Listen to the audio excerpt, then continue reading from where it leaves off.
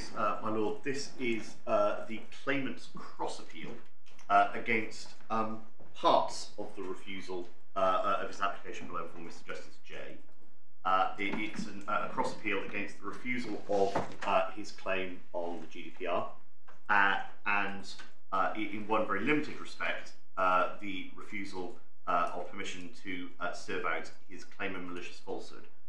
As we'll come to see, there was a much broader case on what Mr. Justice J called the straightforward route on malice. My client's case was that the second defendant and the first defendant for which he's controlling mind, but only those defendants, were parties to conspiracy with others to injure him, and that was the basis, the straightforward route to malice. The cross-appeal is only on Luchansky malice, and I'll come to that second. It's perhaps important to understand the pleader case just in a very rudimentary sense. In the first volume, the supplementary bundle, the original particulars of claim, before the parts for which permission wasn't given, were struck out. You'll see at paragraph 22, it's at tab 3 of the supplementary bundle, and paragraph 22 sets out what are called particulars of inaccuracy in some detail. It stretches over 3 pages. These are things that the claimant says are factually inaccurate. They obviously overlap in some respects with the defamatory single meanings he's pleaded. Can I just stop you there? Of course, my lady. You said paragraph 2 of the original particulars. Oh, I'm sorry, my lady. 22 of the original particulars. Right. Starts on page B23. Do apologise. Now, there's obviously significant overlap between some of the things that he says are factually inaccurate and are falsehoods in malicious falsehood and GDPR. They overlap obviously with some of the defamatory single meanings, but they also go further. Certain things that are simply wrong he wants not to be reported because they're untrue. And I do emphasise, in both malicious falsehood and inaccuracy under GDPR, he actively wants the burden of proving falsity, of proving that they are inaccurate beyond the natural ordinary meanings in publications 2 to 8. The grounds of cross-appeal, it's important to appreciate that both in malicious falsehood and in the data protection claim, there was no dispute that the gateway limb of the test was satisfied on both torts. So for GDPR it was Article 79.2, for malicious falsehood it was a tort committed in the jurisdiction. And Mr. Justice J was similarly satisfied, to the extent there was a challenge, on the forum conveniens limb, the common law, classic forum conveniens limb, for both. So the sole question before Mr. Justice J and go on this appeal is essentially whether these causes of action passed the merits limb, i.e. whether they were strong enough to withstand the equivalent of a defendant's application for summary judgment on the facts. And I understand that test to be agreed between the parties. Just one distinction, if we very, very briefly look at the respondent's notice, which is in the core bundle at tab 2. And it's page A17. Yes.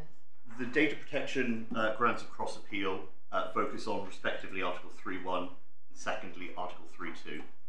And it would be enough for service out for us to succeed on either of those limbs. The same is not true on malicious falsehood. On malicious falsehood, there is a ground concerning Luchansky malice and a ground concerning Section 3 of the Defamation Act 1952. In respect to malicious falsehood, we would have to win on both of those grounds in order for the malicious falsehood claim to be served out. But when I say win, I mean establish that there is a case that could withstand summary judgment, because they're separate elements of the tort.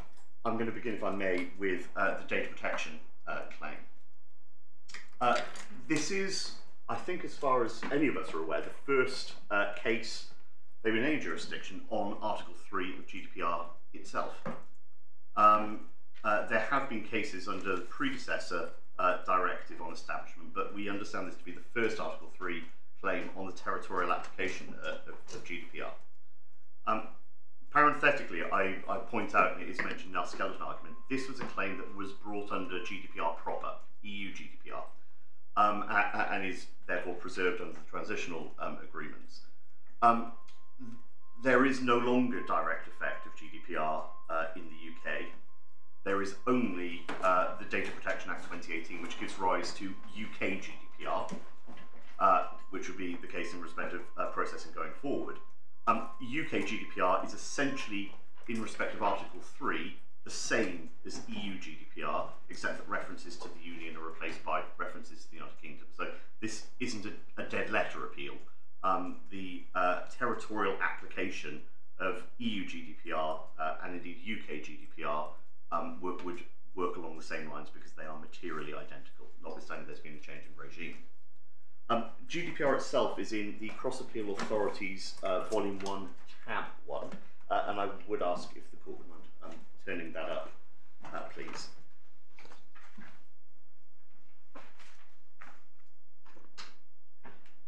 It may or may not be helpful just to give a very high overview. One of the strange things in a jurisdiction appeal about GDPR is that we're acquainted, if we're looking at the other private law causes of action, to thinking about private law and think about jurisdiction through the prism of the Brussels regulation and to the extent it serves out the domestic law that corresponds.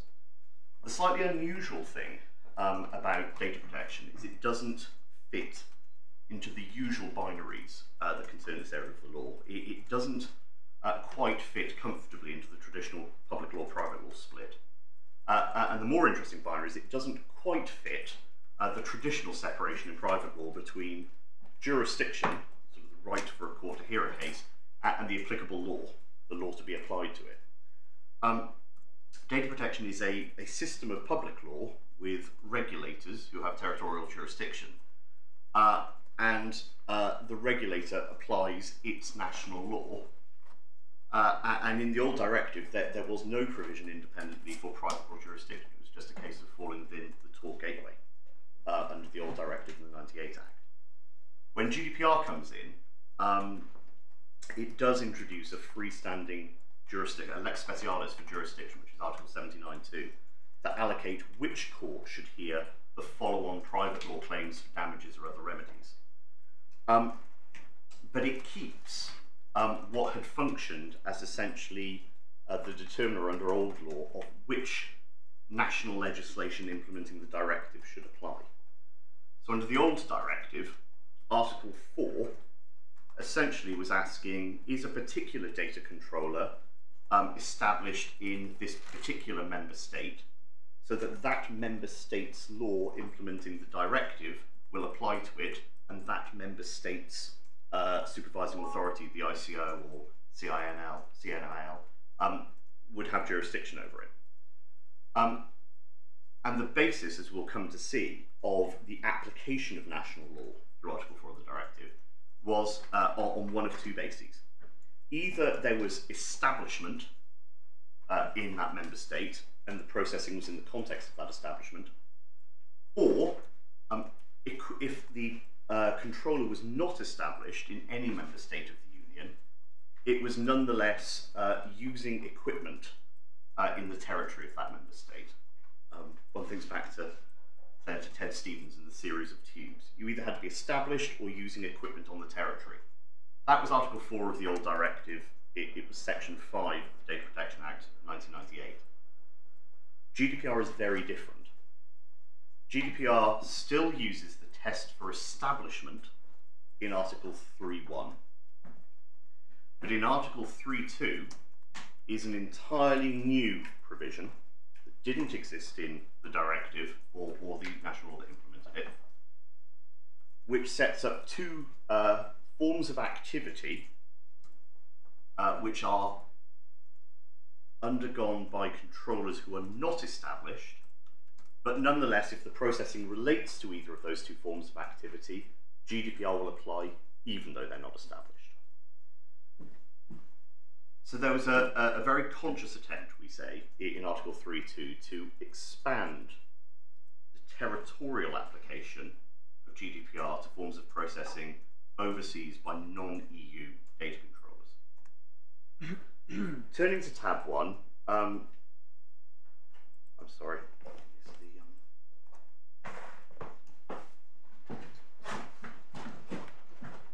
I want us to look at the, we were on the regulations. Do you want us to look at that? Yes, my lady. I'm sorry, I had still the appeal authorities from yesterday rather than the cross-appeal authorities. In the regulation itself, which is, I'm sorry, tab E. Yes. The Marleasing principle, I think it's trite that EU law should be given a purposive interpretation. Data Protection Directive 95/46 had twin objectives, although they were closely in tandem. The first was to protect the privacy and data protection rights of data subjects in the Union. But the motivating force behind that was, at least in part, to ensure the free flow of data across the single market, and to give consumers confidence in giving their personal data to the emerging e-commerce industry for the sake of the proper functioning of the single market.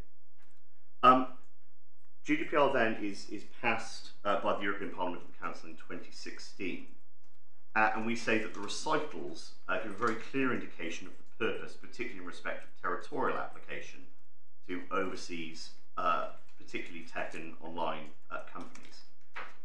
So recitals 1 to 7. Recital 1 begins with the emphasis on personal data, the protection of personal data as a fundamental right under the Charter, independent of its right to privacy. Article 2 sets up the balance between giving natural persons confidence in the processing of their personal data, but also the economic function in a free single market. Number 3 looks at the predecessor directive. Number 4 recognises that there's a balancing of rights to occur. 5, economic and social integration resulting from the functioning of the internal market has led to a substantial increase in cross-border flows of personal data and its exchange between public and private actors across the Union. 6 refers to rapid technological development and globalisation, which have brought new challenges for the protection of personal data. In particular, looking at the end of recital 6, should further facilitate the free flow of personal data within the Union and the transfer to third countries and international organisations while ensuring a high level of the protection of personal data. And number 7, these developments require a strong and more coherent data protection framework in the Union, backed by strong enforcement, given the importance of creating the trust that will allow the digital economy to develop across the internal market. Natural persons should have control of their own personal data. Legal and practical certainty for natural persons, economic operators, public authorities should be enhanced. There are only a couple of other recitals that I did very briefly want to go to. The first is over the page at recital 15. Recital 15 says, in order to prevent creating a serious risk of circumvention, the protection of natural persons should be technologically neutral and should not depend on the techniques used. The protection of natural persons should apply to the processing of personal data by automated means, as well as to manual processing, if the personal data are contained or intended to be contained in a filing system. Files or sets of files, as well as their cover pages, which are not structured according to specific criteria, should not fall within the scope of the regulation. So automated processing is in, but even manual or non-automated processing is in if there is a filing system, if there is a structure to the data. The 3 most relevant recitals to Article 3 are recitals 22 to 24. If I could just ask your Lordships and your Lordship just to read 22 to 24.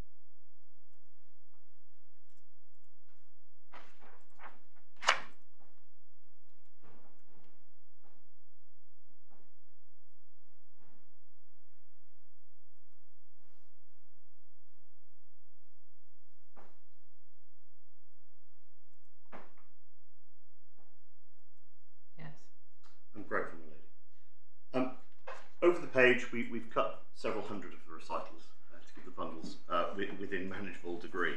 So over the page is Article 3 itself. It begins on page 9 and then over to page 10. Article 3.3 is irrelevant for the purposes of these appeals. We're only concerned with Article 3.1 and 3.2. So Article 3.1 reflects the predecessor provision about GDPR and its territorial application based on the processing activity complained of. So in this case, that's the obtaining, reporting, writing, editing, publishing, disclosing, storing of my client's personal data. Is that processing in the context of an establishment in the union?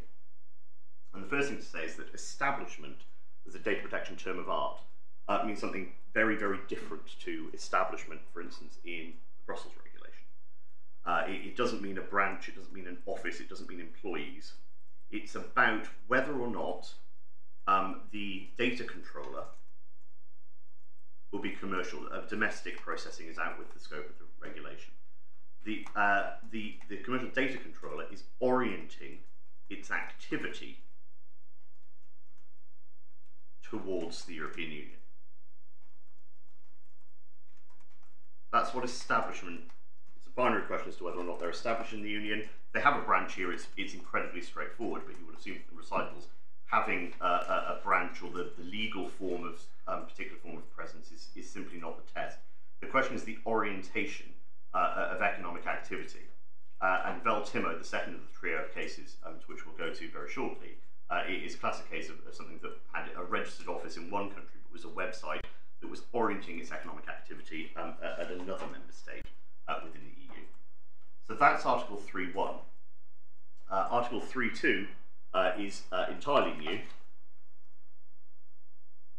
and essentially asks the question, if not established in the Union, so this is, for instance, an American outfit that's not established in the Union, does it nonetheless either offer goods or services, irrespective of whether payment is required, to data subjects in the European Union, or does it monitor the behaviour of data subjects while they're in the Union? And if the answer to either of those questions is yes, is the processing complained of related to those activities? Completely new test in GDPR. Turning to Article 3.1 first, the test for establishment. We saw yesterday that the Court of Appeal in King and Lewis was somewhat dismissive of the idea of sort of targeting the subjective intent, but the important thing to remember about data protection is it's not just or even mostly about publication. It's about all forms of data processing, primarily out with the media and publication sphere. And so the test that has been refined by 3 decisions of the Court of Justice, Google Spain, Veltimo, and Amazon, the test comes down to whether or not the controller is orienting its activity towards the European Union. The first of these cases, which is somewhat important, although it arises in a slightly different context, is Google Spain, which is in the 2nd volume of Cross Appeal Authorities at tab 8. Google Inc. was the American search engine. It had a legal subsidiary in Spain, which almost everybody accepted was an establishment, an independent legal body that was an establishment in Spain. And that body in Spain didn't do search engine, it sold advertising. It was the economic raison d'etre for the search engine. It sold advertising and was orienting its activities at the advertising market in Spain. And several questions came to the Court of Justice, including whether or not what a search engine did constitute processing at all. That doesn't concern us today. But the primary question was whether or not, given that Google Spain was selling advertising and its parent company was conducting search, whether what the parent company was doing in search was in the context of the activities of its subsidiary. And the Court of Justice decided yes, it was. and one can see the second holding on page 1023G. That's page 385 of the electronic bundle. The second holding, it was carried out in the context of the activities of an establishment of the controller on the territory of a member state within the meaning of Article 4 of the directive. And you'll see over the page where the operator of a search engine set up in a member state a branch or subsidiary which is intended to promote and sell advertising space offered by that engine, and which orientated its activity towards the inhabitants of that member state. Now, this was fairly clear on establishment because there was an establishment in the traditional sense, so it was really only a question about whether the parent company was acting in the context of those activities and itself orienting its economic activity towards them. It's worth just turning to the Advocate General's opinion at page 1040, which would be page 1040, which would be page 402 in the electronic authority. And paragraphs 64 to 68 really is the crux of the Advocate General's view. He says, 64, in my opinion, the court should approach the question of territorial applicability from the perspective of the business model of internet search engine providers. This, as I have mentioned, normally relies on keyword advertising, which is the source of income, and as such the economic raison d'etre for the provision of a free information location tool in the form of a search engine. So that's the reason for the relationship. That there is an establishment, and the search engine is acting in the context of the activity, in the context of the activities of that establishment, because the economic work being done is the economic raison d'etre of the search engine. At paragraph 66, moreover, even if Article 4 of the directive is based on a single concept of controller as regards its substantive provisions, I think for the purposes of deciding on the preliminary issue of territorial applicability, an economic operator must be considered as a single unit, and thus at this stage of analysis not to be dissected on the basis of its individual activities relating to processing of personal data or different groups of data subjects to which its activities relate. So, at least in the context of the activities of an establishment, the Advocate General is saying you need to look at Google Inc. and Google Spain together. You can't split it down in the way that Google had asked. In conclusion, processing of personal data takes place within the context of a controller's establishment if that establishment acts as the bridge for the referencing service to the advertising market of that member state, even if the technical data processing operations are situated in other member states or third countries. And you can see at the bottom of 68, again, we have this idea of orientates its activity towards the inhabitants of that state. And that's then picked up by the Court of Justice in its judgment, which begins, I'm so sorry, which begins on page 1068. It's paragraphs 42 to 60. For your ladyships and your lordships note. There are only two paragraphs in this part of the judgment I just wanted to highlight. Paragraph 58. It cannot be accepted that the processing of personal data carried out for the purposes of the operation of the search engine should escape the obligations and guarantees laid down by Directive 95/46, which would compromise the directive's effectiveness and the effective and complete protection of the fundamental rights and freedoms of natural persons which the directive seeks to ensure, in particular their right to privacy with respect to the processing of personal data, a right to which the directive accords special importance as confirmed in particular by Article 1.1 and the recitals. We say that's even more true under GDPR. And then over the page at paragraph 60, the Court of Justice essentially adopts the Advocate General's conclusion, and you'll see again at the end of paragraph 60, the test was whether or not the controller overseas for establishment orientates its activity towards the inhabitants of that member state. So that's Google Spain. The next case in the bundle, tab 9, is Valtimo, starting on page 442 in the electronic version. And the head note gives a very helpful summary. The data controller was a company registered in Slovakia, but it operated a website dealing in Hungarian properties. We will come back to some of these facts shortly. And then at the bottom of the page, held that the concept of establishment in Article 4.1 of the directive was to be given a flexible definition and did not refer solely to undertakings established in the place where they were registered, that it permitted the application of the law on the protection of personal data of a member state other than that in which a data controller was registered, insofar as the controller exercised, and this is the test, through stable arrangements in that member state, a real and effective activity, even a minimal one, in the context of which that processing was carried out. So establishment, we're looking for the orientation of economic activity followed up by real and effective activity exercised through stable arrangements, even if minimal. That's the test that we get from Valtimo. And just a couple of paragraphs, because it's a relatively and blessedly short judgment from the Court of Justice. But paragraphs 29 to 35 are the real crux. At the bottom of 29, both the degree of stability of the arrangements and the effective exercise of activities in that other member state must be interpreted in the light of the specific nature of the economic activities and the provision of services concerned.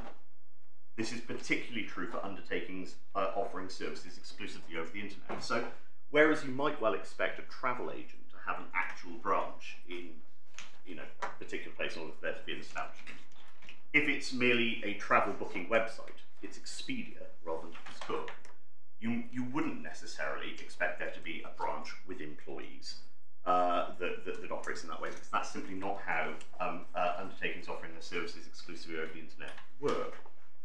At 30, the objective pursued by the directive is ensuring effective and complete protection of the right to privacy. Over the page at 31, in order to attain that objective, it should be considered that the concept of establishment extends to any real and effective activity, even a minimal one, exercised through stable arrangements. And then at 34 and 35, in the second place, it's necessary to establish whether the processing of personal data at issue is carried out in the context of the activities of that establishment.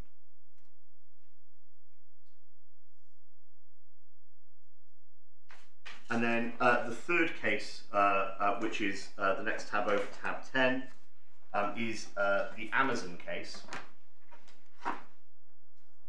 And the only passages I wanted to go through in the Amazon case start at 501 of the electronic. It's page 296 internal. It's paragraphs 72 to 78 are the relevant parts. 75 adopts the test, real and effective activity, even a minimal one, exercised through stable arrangements from Valtimo.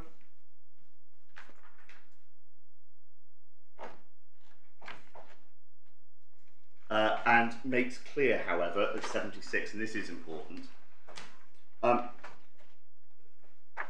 fact that it does not have a branch or subsidiary in a member state does not preclude it from having an establishment there, but such an establishment cannot exist merely because the undertaking's website is available there. So just because you have a website and I can view it in Hungary doesn't mean that you're established in Hungary. There has to be the orientation of your economic activity through some sort of stable arrangement, even if that activity is minimal. You have to be orienting in some minimal way through stable arrangements. And that's the test for website operators.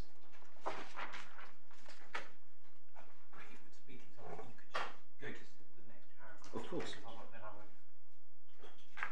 My own friends asked me to go to the next paragraph. Rather, as the court has previously held, both the degree of stability of the arrangements and the effective exercise of activities in the member state in question must be assessed. Could you just repeat what you said was the test, the relevant test? Yes, my lady. The Court of Justice in Amazon sets it out at paragraph 75 and says the concept of establishment, the court has previously held that it extends to, and this is the test, any real and effective activity, even a minimal one, exercised through stable arrangements. Not sure that's grammatically perfect, but great. It's not immediately obvious why that test doesn't cover someone who just publishes through a website. No. But it doesn't, because that's what the judgment tells us. I can understand the Court of Justice in Amazon is obviously concerned with the idea that if it were the case that mere accessibility of a website led to establishment, then effectively every website would automatically be established in every member state at once. And in terms of the internal conflict, bearing in mind that data protection is primarily a system of public law, almost every commercial website that was set up would need to register, probably with a main, sort of a leading authority. The regulatory burden would be very, very high. So and I think that's you need a bit more, but not much more. You need a bit more, but minimal. It looks, I was wondering whether it works this way, that's the general scope. It goes that far, but doesn't cover the mere internet presence of the putative defendant. That's so this exactly. is sort of a carve out, as it were, from that. Mere availability is a carve out, but otherwise it extends to any real activity, as long as that activity is exercised through stable arrangements. So I have to accept that if it was simply that in the 20-year history of a website it happened to sell one baseball cap to Slovakia, that might not constitute real and effective minimal activity exercised through stable arrangements. It would be real activity, but it's not stable. What does stable arrangements mean? Well, that's a very good question, my lord, and there's no authority on it except Mr. Justice Jay's decision. We say, in the context of this case and on the facts of this case, where you have to look at the nature of the enterprise, the nature of the controller's economic activity. Here it's a media website. If one is setting up an online media company, what is the most stable form of arrangement for income that you could possibly have? Anyone in the media industry will tell you it's certainly not advertising, at least not in the last 15 years. It's not one-off donations. It's not rich patrons, probably not even bequests. What every online media business wants for the stability, for the predictability of its income over time is subscriptions. And Mr. Justice Jay rejected that argument. He said that subscriptions weren't stable because they could be cancelled at any time.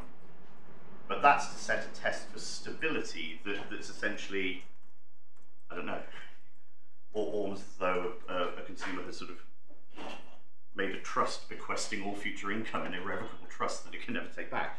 A subscription, we say, in the context of an online media publication, is the most stable form of arrangement that you could have. But this is a free, this is not behind a paywall, this is a free subscription, so it just means, please send me your material. It's a voluntary subscription, yeah. So the paying the subscription, access to the material is not contingent on paying the subscription. That's certainly true.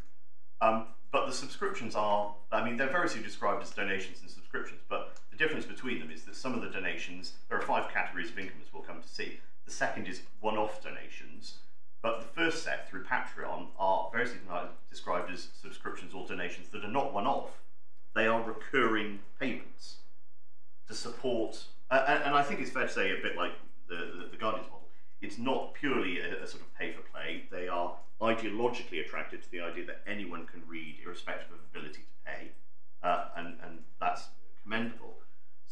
But they are still encouraging subscriptions, and the overwhelming bulk of their income comes from subscriptions because that's what any media company that needs to sort of keep a roof over its head wants and needs. It's the most stable form of income there is if you're in this business. So it's the business model for many websites to have Patreon as its integral to it. I think for newer businesses like Substack or Patreon, these sorts of platforms, Patreon, I should explain, isn't just used for media companies. So anyone who does work, there are freelance book writers, or there are artists or other forms of performers who can attract Patreon. And I think Patreon allows both for subscriptions and for one-off donations. They're split in Mr. Doris's evidence. But here, the bulk of the money, 85% of the money that D1 gets is through recurring subscriptions. And we say that on any view, a subscription is stable. And the activity is real, but the question is whether or not there were a sufficient number of subscriptions from the UK and EU so as to evidence the orientation of D1's economic activity to the EU and the UK. And it's that I need to show on this ground of appeal.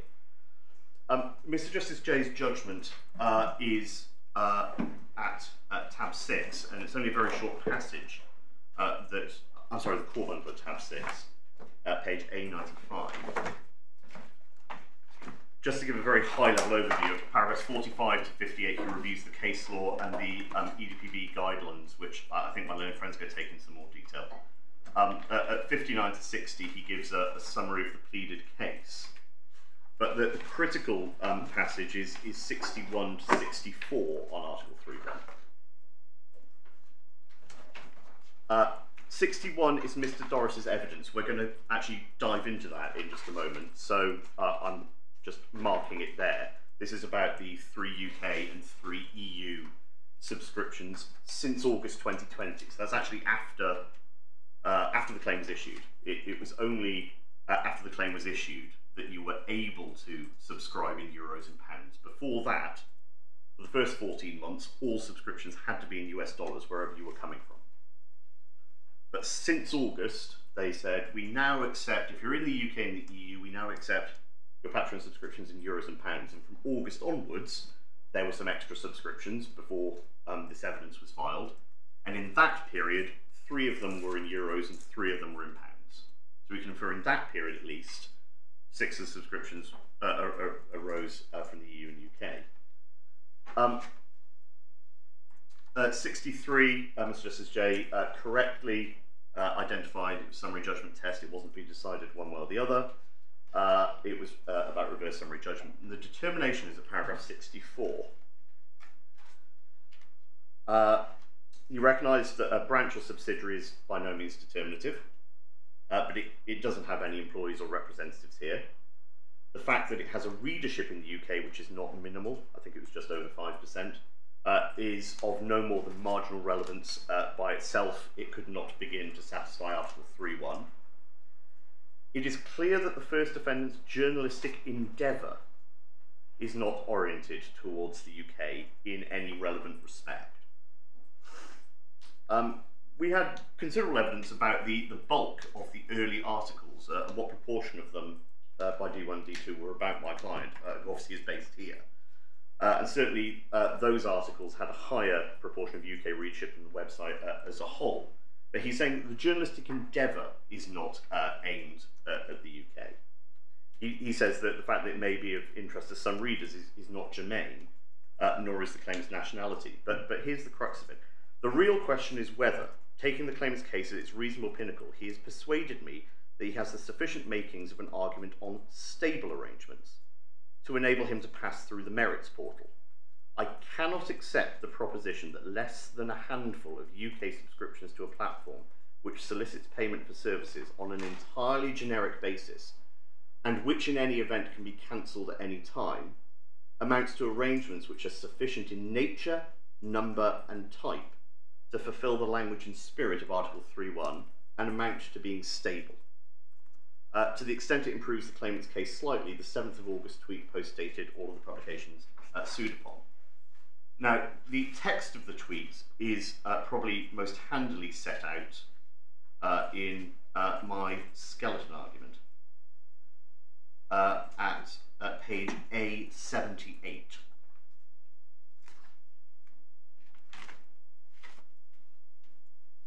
And paragraph 22 of my skeleton points out, with references to the evidence in the bundle, the defendant's evidence. 9% of their geographically identified readers were in the UK or EU, but there was further that were unascertained. It sets out from Mr. Doris's witness statement the 5 sources of income. So the first is the subscriptions, then there's the one-off donations, then some branded merchandise sales, then some Google ads, and then some sponsorship. but you'll see the overwhelming bulk is the subscriptions via Patreon. And we relied on, we had the pleaded case, we also did include the tweet in the bundle, you'll see it there. There's a tweet of 7th of August 2020, which says, everyone in the UK or EU can now pledge to Patreon in their local currency of euros or pounds. This will help prevent you paying extra conversion fees from your bank, followed by a hyperlink to the Patreon page for subscriptions to D1's website. Now our point is that isn't just orienting from this point in time. They were always interested, or equally interested, in an EU or UK audience. And indeed, we would like to know how many of the US dollar subscriptions in the first 14 months related to people from the EU and the UK, because it might have been many of them. We simply don't have the figures. But we know that after the 7th of August, after Forensic News made clear it was orienting its economic activity at the EU and UK, it did get at least a minimal number of subscriptions in pounds and euros, 3 in pounds, 3 in euros, in the next 4 months or so. We don't actually know how many subscriptions it got over its 18 months before the hearing, so we can't actually even say, even if it was only those 6 subscriptions, we can't actually say what proportion of total subscriptions they are. That would obviously have to be available as a result of disclosure. And as well as the subscriptions, then there are a couple of donations, and I think the sale of 1 baseball cap. So our point is this, even if this were trial and we were arguing about, are there stable arrangements? Subscriptions are stable arrangements. And is there minimal activity, economic activity, that demonstrates orienting your economic activity towards the EU and UK? We would say yes. But we don't even have to hit that standard. We just had to show that there was a strong enough evidential case on the defendant's evidence to resist summary judgment that there might be minimal activity through stable arrangements. And we say that Mr. Justice Jay was wrong to reject that case.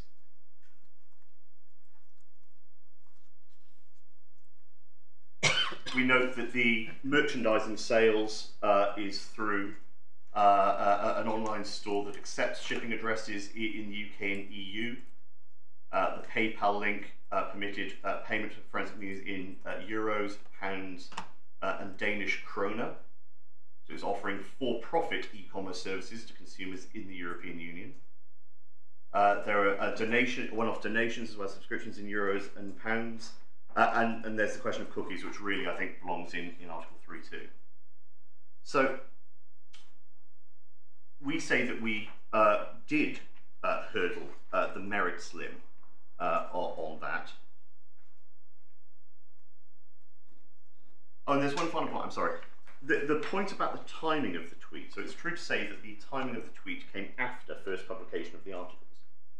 But obviously, the articles are all still being published on the website to this day. There is, if you like, ongoing processing of the claimant's personal data, including by publication. So the relevance of the date of the tweet is not, as Mr. Justice Jay thought, dispositive in the defendant's favour. Firstly, we say it is not the beginning of the orientation of activities of the UK and EU, but it's reflective of existing orientation towards the UK and EU, recognising that it was a sufficiently worthwhile market to permit currencies that the company would bear the cost of currency transfer rather than the individual subscriber. But secondly, there is continuing publication. So in respect of a case going forward, there is now processing, which is after, even if Mr. Justice Jay was right and this was the beginning of the orientation, there is publication that continues and therefore processing that continues. So that's our case on Article 3.1. I think it's fair to say, Mr. Justice Arnold, who gave us permission to cross-appeal on both grounds, actually thought we had a stronger case on Article 3.2 than on 3.1. And it is important that the arguments that I've just made, particularly around the tweet and the evidence of actively targeting subscriptions in the UK and the EU, it is relevant to both, which is a point we think might have been lost in translation before Mr. Justice Jay. So Article 3.2 provides that the regulation applies to processing of personal data of subjects who are in the Union by a controller who is not established in the Union. So if we're wrong on Article 3.1, they're not established, but they are processing my client's personal data. The question is whether that processing, that journalistic processing, is related to one of two things. It doesn't have to be one of two things, it just has to be related to. And Mr. Justice Jay took a very narrow view of what related to meant, and we say he was wrong to do so.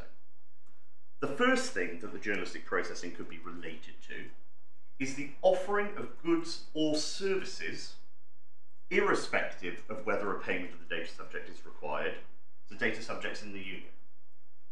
So if you offer a free news website, if you offer a free, it could be a heartbeat monitor from your Fitbit or a period tracker, you could offer any number of free apps, any sort of goods or service, whether or not payment is required, to citizens within the EU. The question is whether the processing complained of, and in this case it's journalistic processing, is related to the offering of goods and services.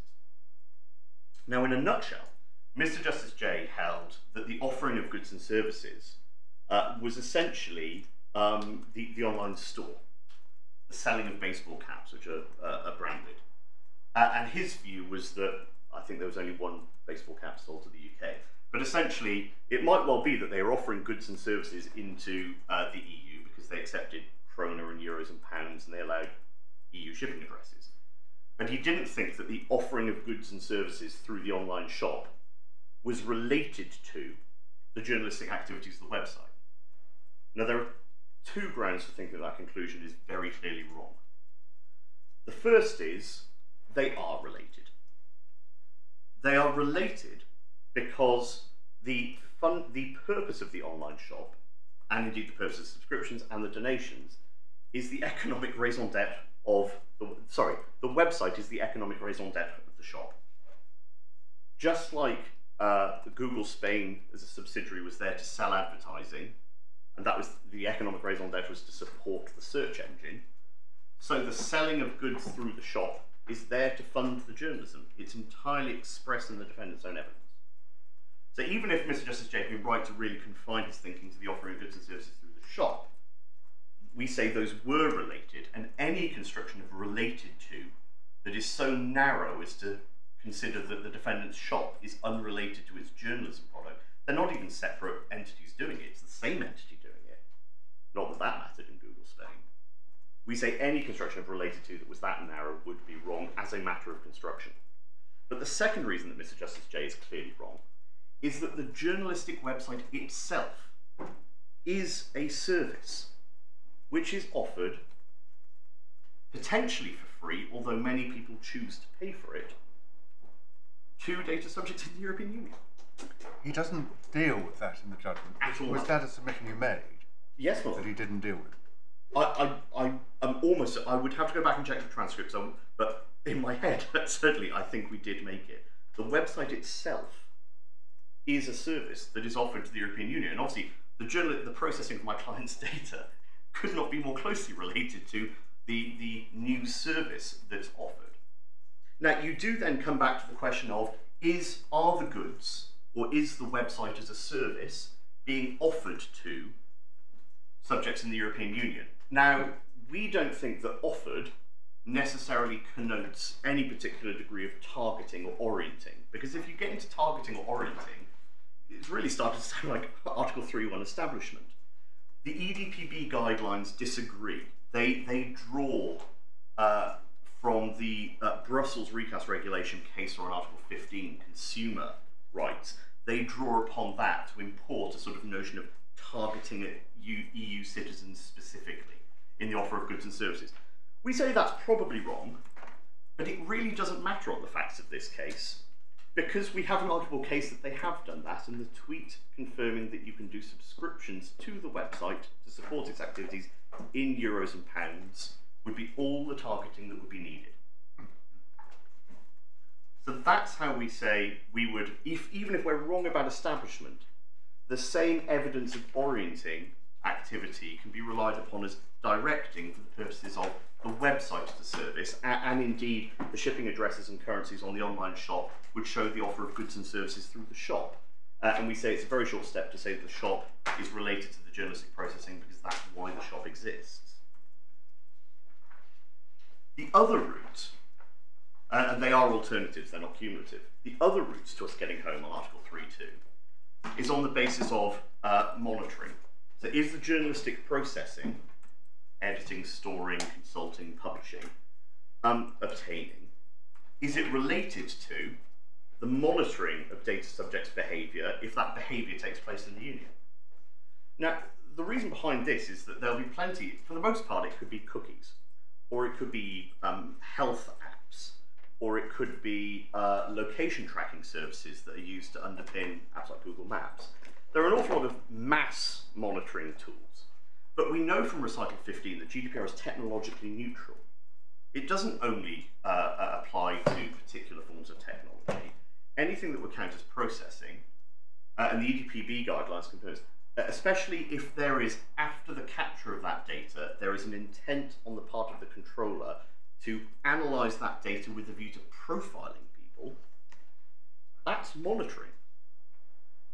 So there's a certain degree of monitoring that we think is common ground, that there are cookies for Facebook and Google that certainly support the advertising revenue stream for the business, as they do for almost any monetized website.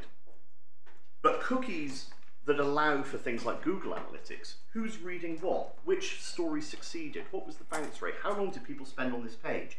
Are these articles too long because the bounce rate is too high or the time reading it is too quick? Those sort of analytics and cookies are used by editorial organisations all of the time.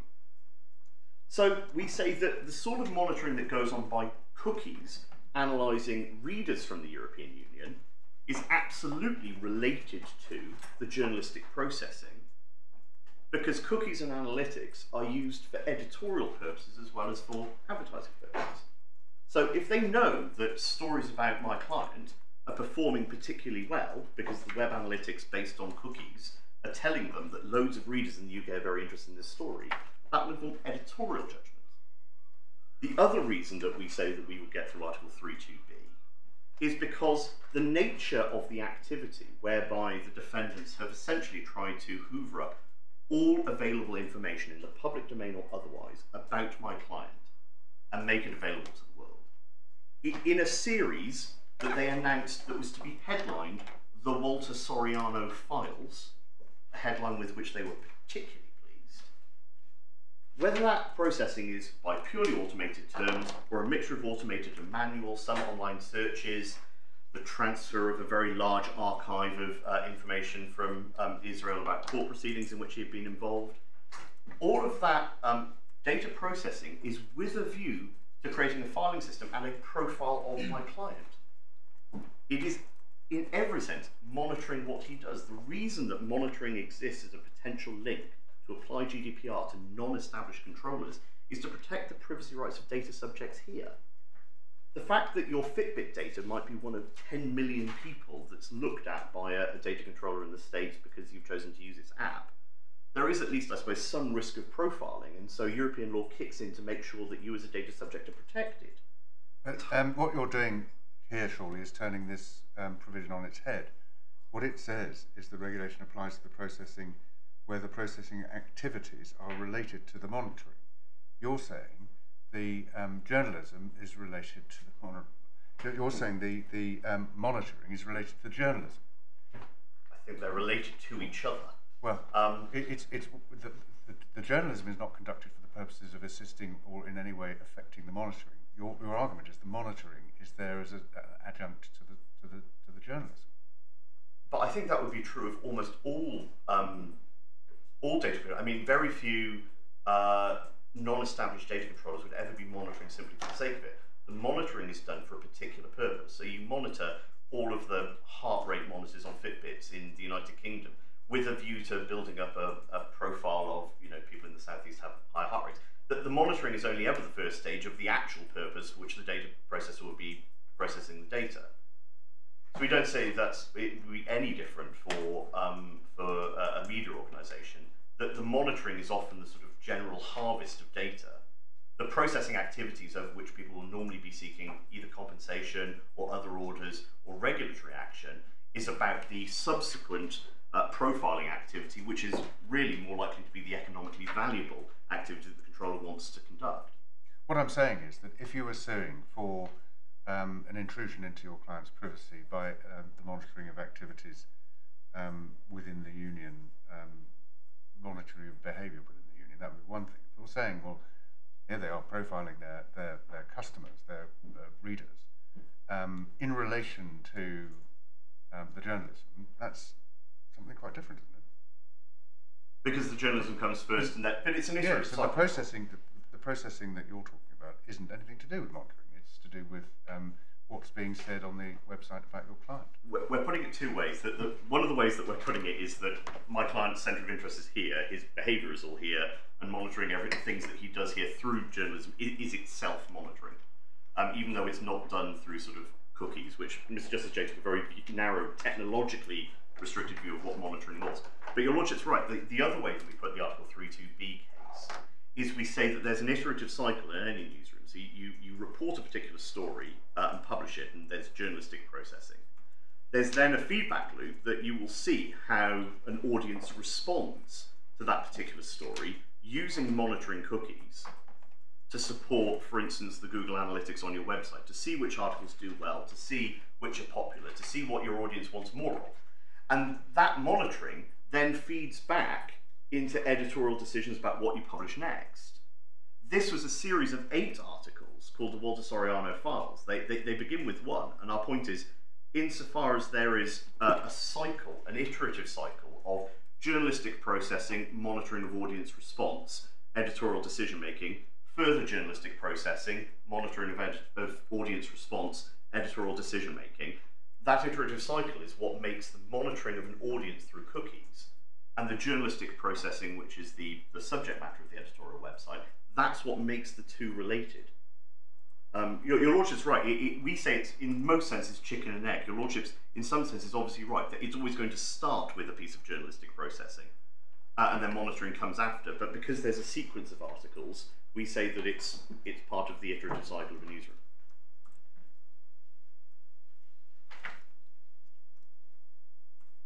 So the judge rejected this case at paragraphs 66 to 68.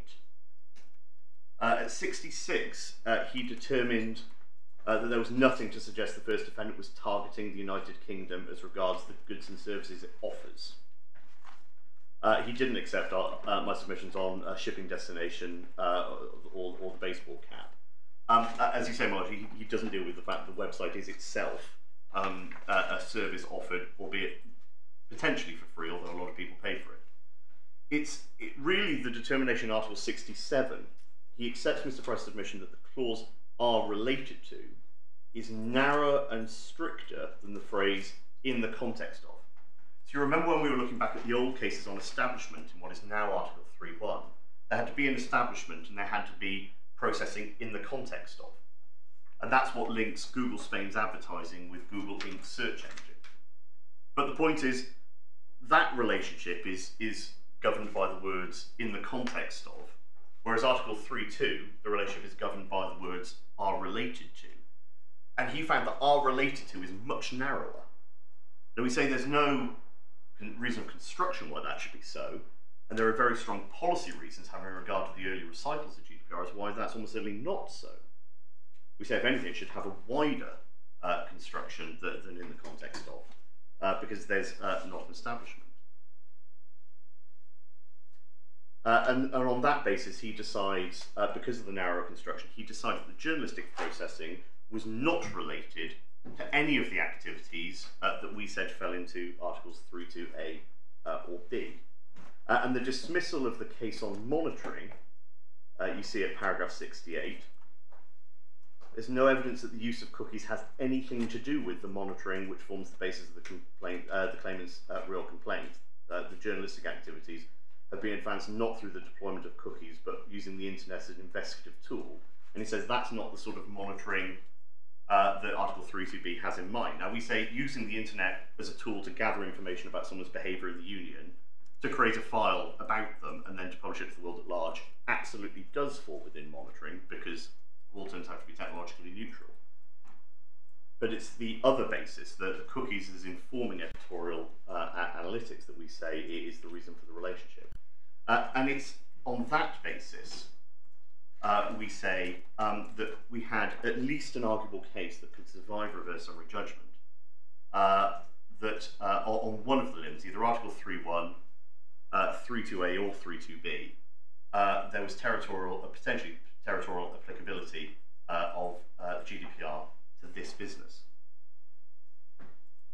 My learned friend, given that there's no respondent's notice on this cross appeal, my learned friend's task is very simply to explain why the judge was right. He's very kindly agreed to split this morning an hour and a half in my favour and only an hour for himself.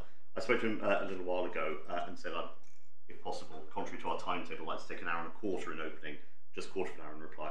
So I was hoping to deal with malicious falsehood just in the next quarter of an hour. If that pleases the court. I'm not running over, I just wanted to reassure.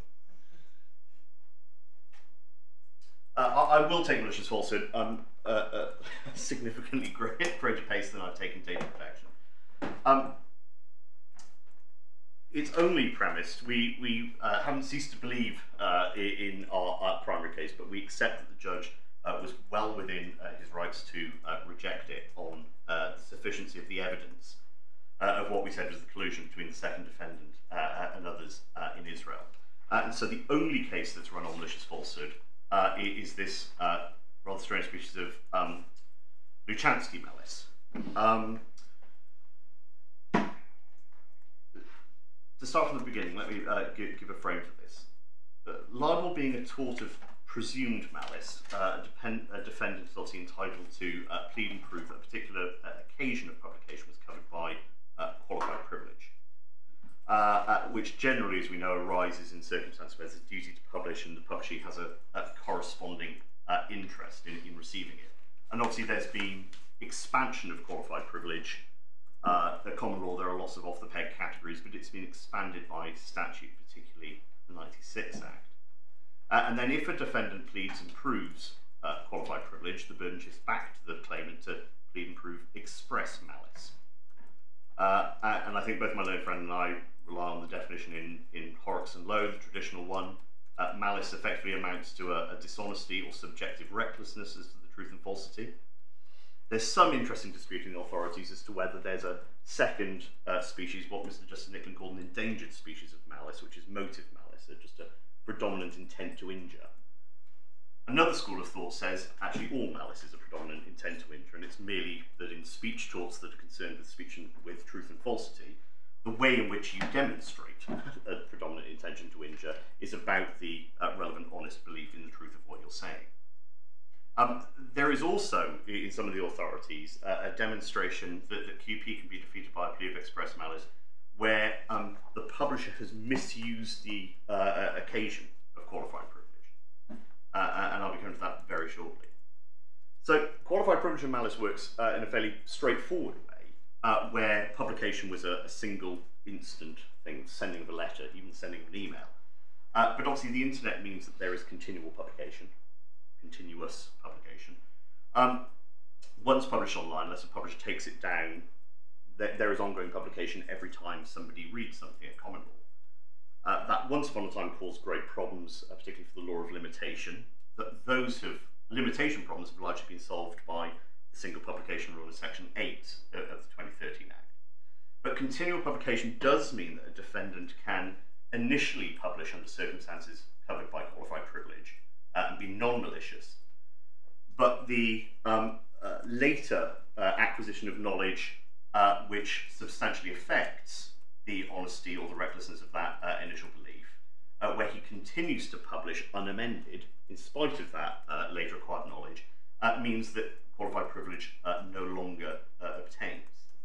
And the malice which vitiates qualified privilege in libel is the same malice which is an ingredient of the tort of malicious falsehood. There is then the Reynolds privilege, which is where my friend and I have both acknowledged this gets rather complicated. Reynolds privilege is an Article 10 gloss on qualified privilege. Means that as a general rule, because Reynolds privilege is looking both at the objective steps taken by journalists to verify their information, but to a certain extent also their subjective and the genuineness of their belief that what they were doing was in the public interest. Essentially, Reynolds' species of QP will not arise where malice subsists. So it's rare to talk about Reynolds being subsequently defeated by malice. If there is malice, Reynolds won't arise. But as we'll see, you could have a Reynolds QP case where there is publication which is clearly covered by Reynolds QP, but then information comes forward that means that the publication is no longer sustainable on that basis, and the QP falls away because of information that becomes known to the publisher. And this species of sort of intervening information that destroys a form of qualified privilege, whether it's Reynolds or common law or statutory, is known as Luchansky malice after the Luchansky case, which I'm not going to turn up because we have three. I have included in the bundles, and I don't think I have anything like the time to do them in any detail, two cases which apply Luchansky. There are very few cases on Luchansky malice. One of them is Flood, which was a Reynolds QP case. And Mr. Justice Tugendhat held, it was about an investigation into the extradition unit of Metropolitan Police as to whether there was a leak, and there was an investigation. And Mr. Justice Tugendhat held that publication of the Times in the print edition was covered, and indeed its online publication of its old newspapers was covered online up to September 2007, but not thereafter, because it continued unamended after the investigation had reported, and the Times knew the investigation had reported, that there was no longer any substance to that case. So Reynolds QP subsisted up to a certain point in time, but then no longer. Kadir is a very complicated case, and I'm not going to do it in any detail, but it's an example of effectively Luchansky malice in the context of both common law and statutory qualified privilege in relation to reports from courts and about the reporting of both sides. Just for your ladyship's and your lordship's note, the nub of both cases in the head notes, Flood, we would ask your ladyship's and your lordship to look at H11, which is the nub of the Flood case, and for Kadir, it's H29 to 32. The pleaded case on Luchansky malice is incredibly thin, and my learned friend makes an entirely fair criticism, which is to say that there are three things that we really rely on for our Luchansky malice, and only one of them is pleaded. There is a reason for that. One of them that is pleaded is a letter of unequivocal denials that was sent that led to publication in any event. But the other two are that one of the very serious allegations made against my client is that somehow he was involved in the Russian attempts to subvert the 2016 US presidential election. There is absolutely no truth to that. But the basis upon which the defendants asserted that they had a right to publish that was on the basis of the announcement that the Senate Intelligence Committee wanted information from my client. And it's that with great glee that there are stories that go up trying to create all sorts of dot joining, verging on conspiracy theory leaks between my client and various other people, including General Michael Flynn. The Senate report comes after we've issued the claim. I think possibly even after we've drafted the particulars of claim, but it's included in the defendant's evidence. And you will see from Mr. Doris's evidence where he cites I think it's 3 sentences out of a 700-page Senate report that mention my client, and not within a million miles of suggesting that he has anything to do with the 2016 US presidential election in the United States at all. This is the defendant's evidence that they put in of that recently published Senate report, and there's nothing about my client being in any way involved. So whilst I recognise that were a Luchansky malice case to proceed on the basis of the Senate report as well as the letter already pleaded at paragraph 40 of the particulars of the claim, it would have to include that.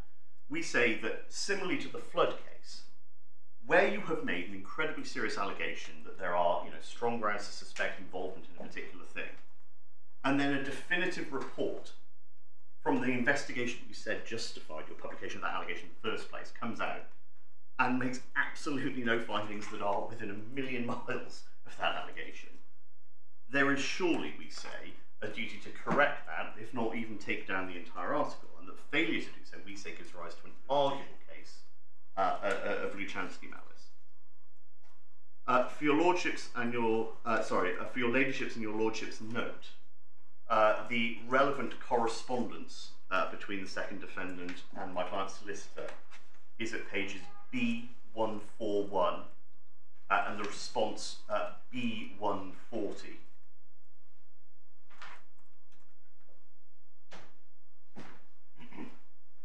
And then see how those responses are reflected in publication 8, which is A241.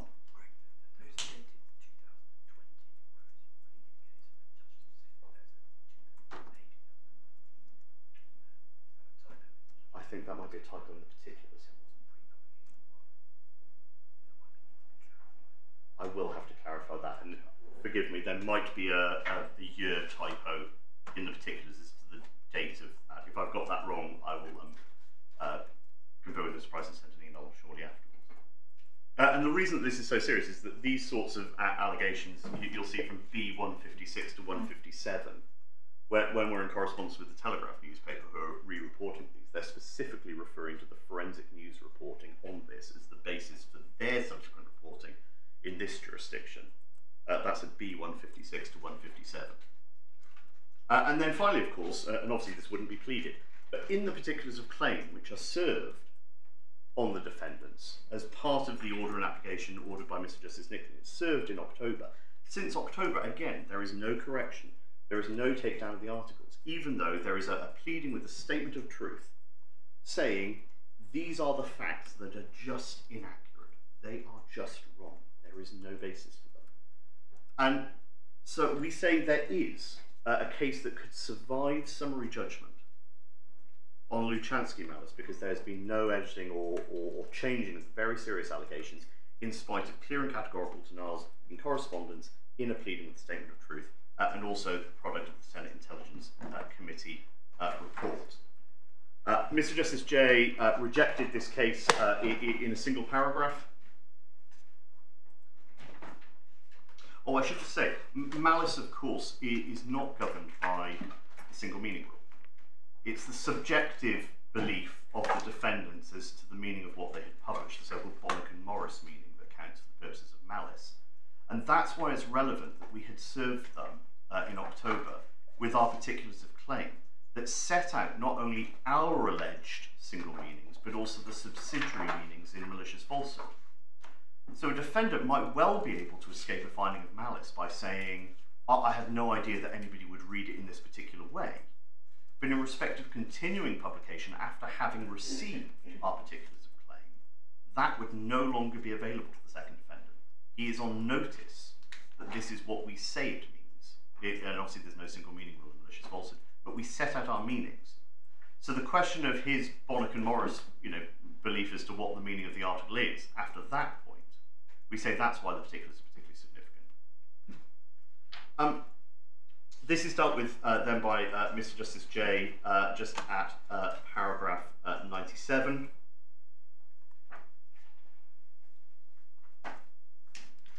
Of the judgment, which is on page A114.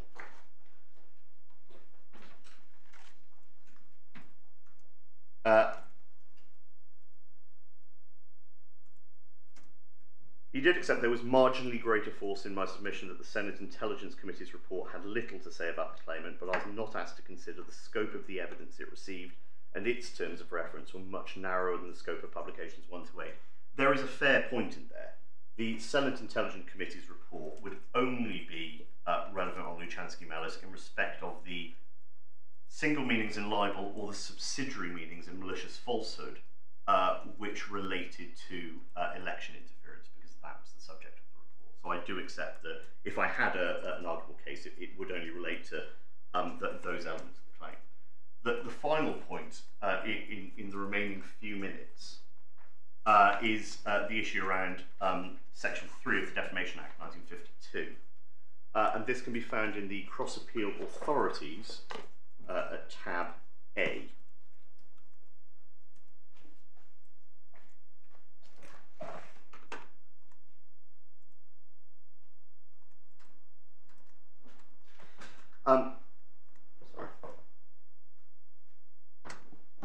Tab 8, we've included both Section 2 and Section 3 of the 52 Act. 52 Act arose from a private member's bill following, I think, the Folks Committee.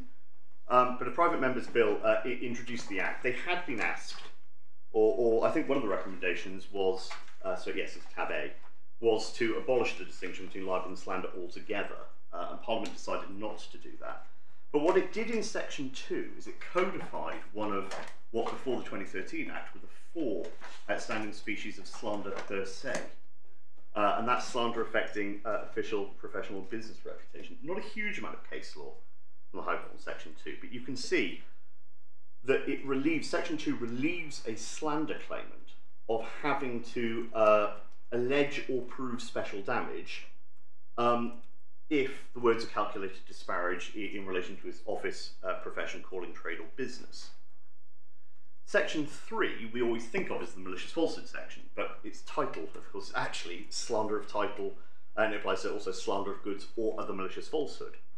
And it works in a similar way as the codification of slander per se. In an action for malicious falsehood, it shall not be necessary, and these are the key words, it shall not be necessary to allege or prove special damage if the words upon which the action is founded are calculated to cause pecuniary damage and are in writing or other permanent form, or if the said words are calculated to cause pecuniary damage in respect of any office, profession, calling, trade, or business held or carried on at the time of publication. So the purpose of Section 3, like the purpose of Section 2, is to absolve a claimant of the need to not only prove but even allege special damage. Essentially, there is a mistake in my skeleton argument. You'll see at paragraph 61, I say that there are 3 paragraphs that we think that were relative to this. Paragraph 16, I'm so sorry, it's not actually the particulars of the claim. Paragraph 16 was paragraph 16 of the original summary of the particulars of the claim, which is not in the appeal bundles. So it was before Mr. Justice J, but it wasn't in the particulars, if that's where you're looking for it. The only 2 paragraphs in the original particulars of claim proper were paragraphs 42 and 57.3. And you'll see from my skeleton argument, 61B, in paragraph 42, they're centred on his professional life, they're calculated to have pecuniary effect on his business and that of his companies. The claimant will rely on Section 3.1 of the 52 Act. The publication of words complained of contained within the publication set out above was calculated to cause pecuniary damage to the claimant in respect of his role as a businessman.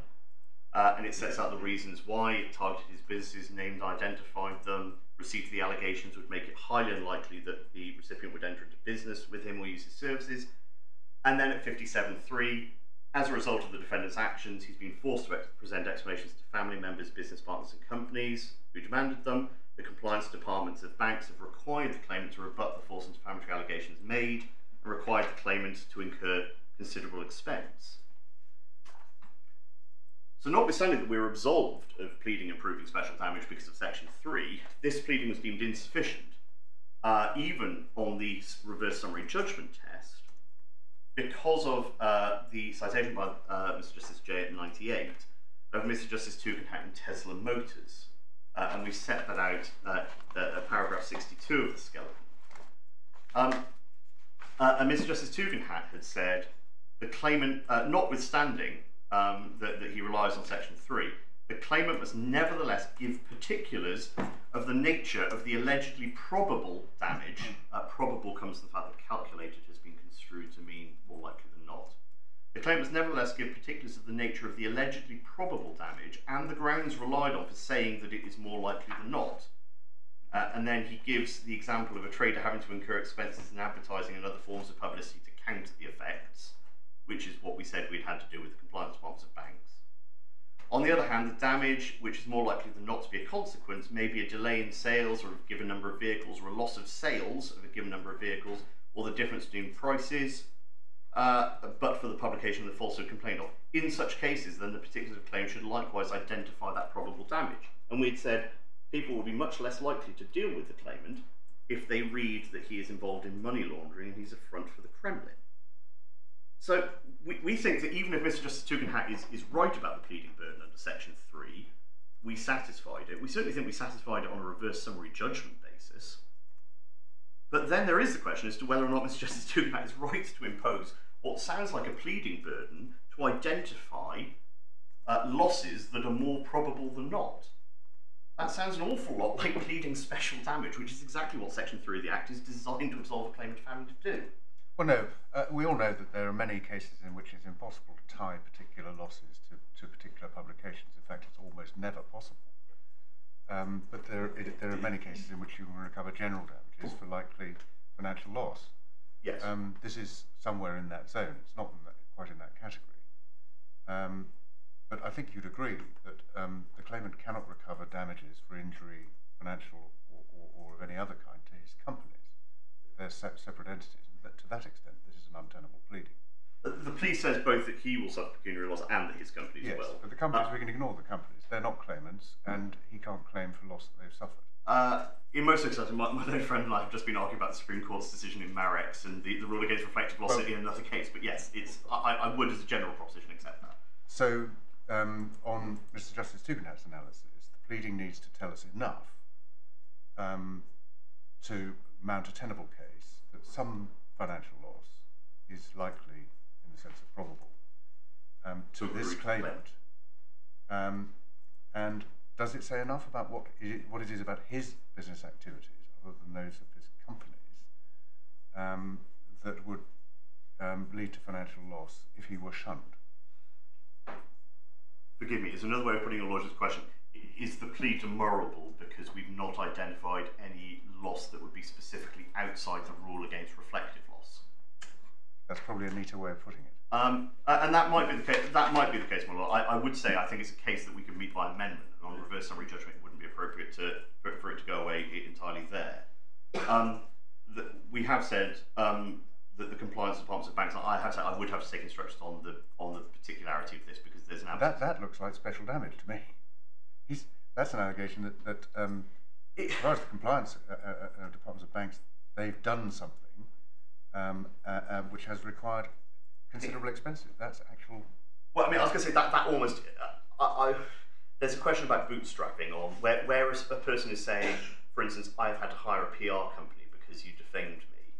I mean, it's possible that will be special damages. I think there's a very serious question as to whether or not, for instance, you could bootstrap a serious financial loss element in libel. But it might well be that, insofar as he's having to deal with banks personally, not just as the director of his companies, if he has, and I don't have instructions on this, but if he has suffered that expense personally, your lordship's right. Not only would that certainly satisfy the test set down by Mr. Justice Tugendhat in Section 3, it might well also give rise to a claim for special damage if the sum was significant enough to be claimable.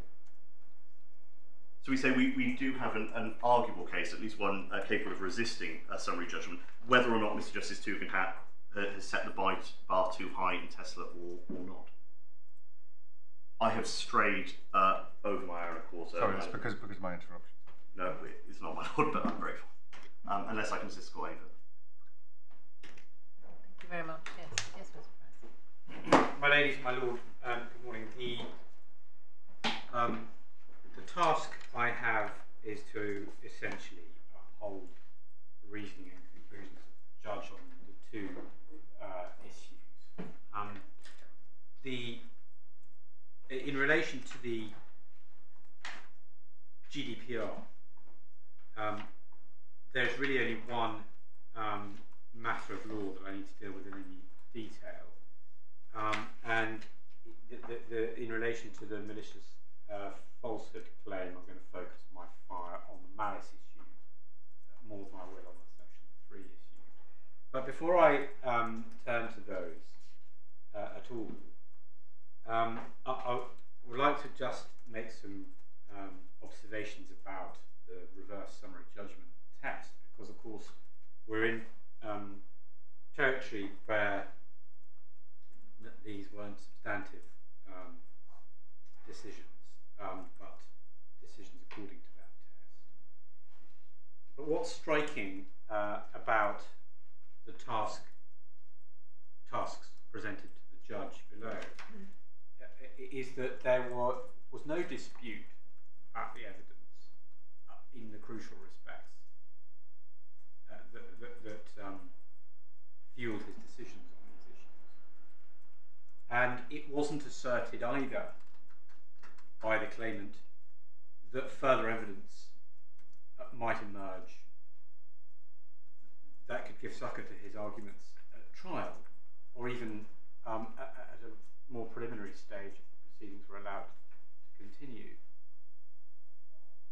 So in fact what the judge had on these points, particularly have in mind the GDPR points, was pretty full evidence from the defendants as to their activities,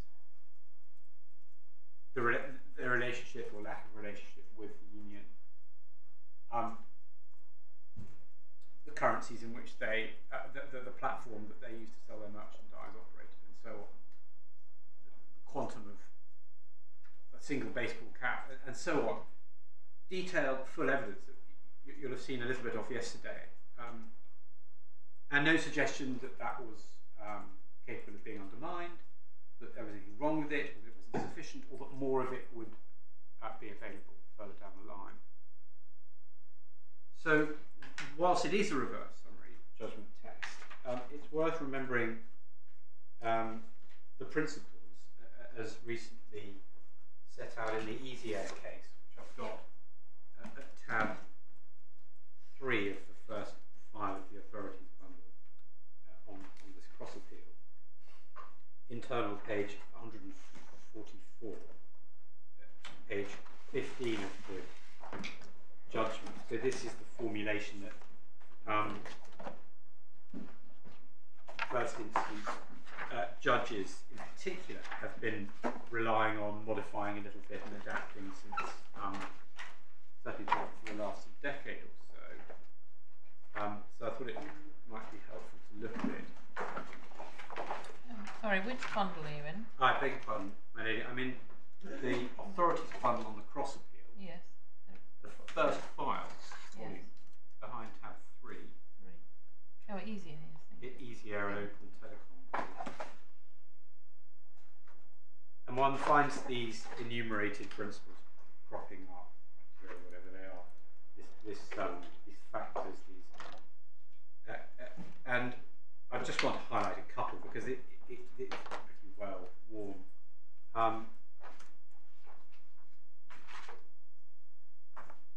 So it's at 5. Reaching its conclusion, the court must take into account not only the evidence actually placed before it on the application for summary judgment, but also the evidence that can reasonably be expected to be available at trial. Then at 6, although a case may turn out at trial not to be really complicated, it does not follow that it should be decided without further investigation of facts. Thus, the court should hesitate about making a final decision without trial, even where there is no obvious conflict of fact at the time of the application. It should hesitate where reasonable grounds exist for believing that a fuller investigation into the facts of the case would add to or alter the evidence available to a trial judge, and so affect the outcome of the case. And then at 7, the point is made about if there's sufficient evidence before the court on a summary application applying the reverse summary judgment test, points of law, or even novel points of law, can be decided.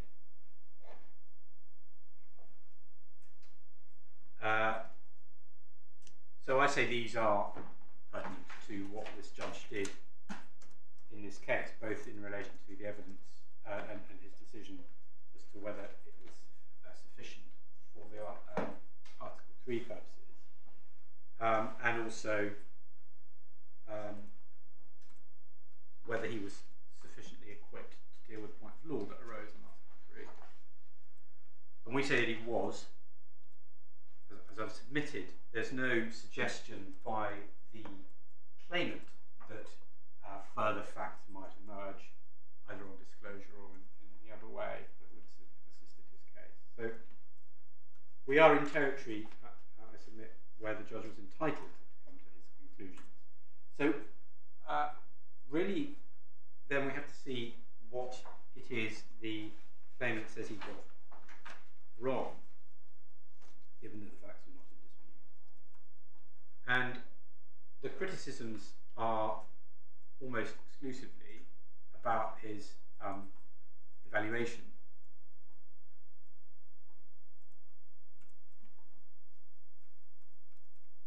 I'll deal first with the criticisms in relation to Article 3.1. Before I do, I should make one more point, of course, which is that you'll have noticed that the passages from the ECJ judgments that were placed before the judge and the statutory, the European material, so the EDPB guidelines and the GDPR provisions themselves, are exactly the same as those that have been put before this court.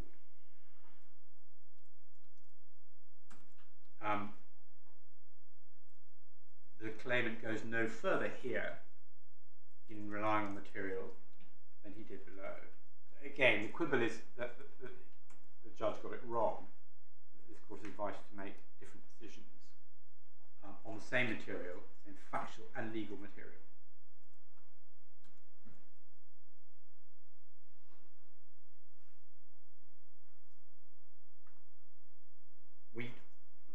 The submissions on this appeal are effectively a rerun. We went through the 3 cases below in some detail with the judge, the 3 ECJ cases. We looked together at the EDPB guidelines for assistance on Article 3.2 because there's no other law on it. We're doing the same again today. So in relation to Article 3.1,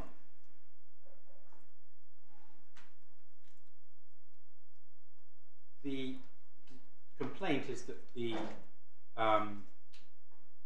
judge committed some errors of law or logic, as it's put by my learned friend. And he has atomised those complaints.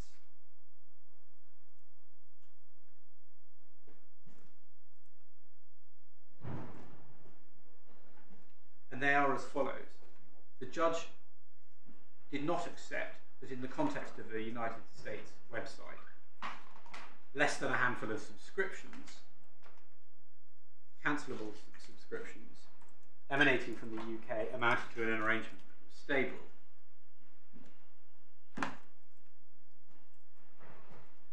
The claimant disagrees and says that that is sufficient. The judge has made his finding. No error of law has been identified in relation to that. The next complaint is that the judge did not regard so few cancelable subscriptions as capable of amounting to a stable arrangement.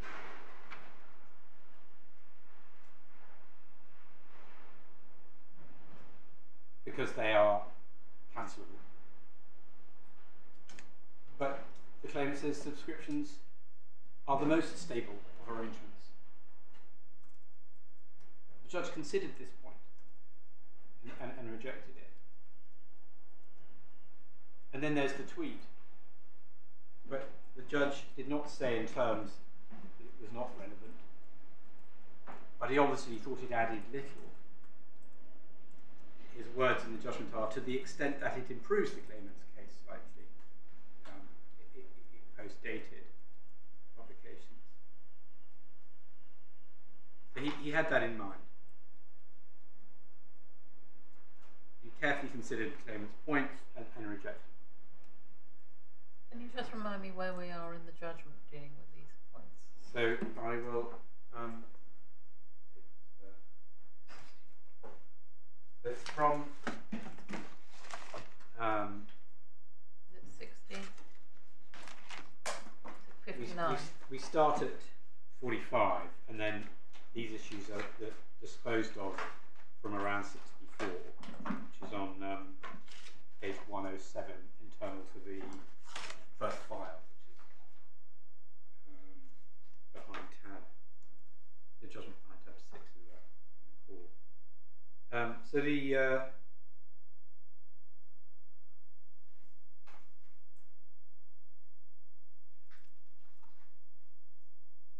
all of the points now made before you are points considered by the judge on the correct statutory and material taking into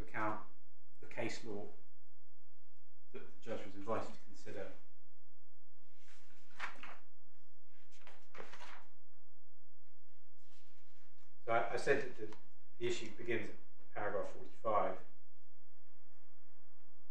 page 102. If you look through the judge's approach, it's extremely comprehensive. He starts with Article 79, as invited to by the claimant, and then goes through Article 3, looks at the recitals, he was invited to do the relevant recitals, and then remarks upon what he can draw from the 3 ECJ cases on Article 3.1.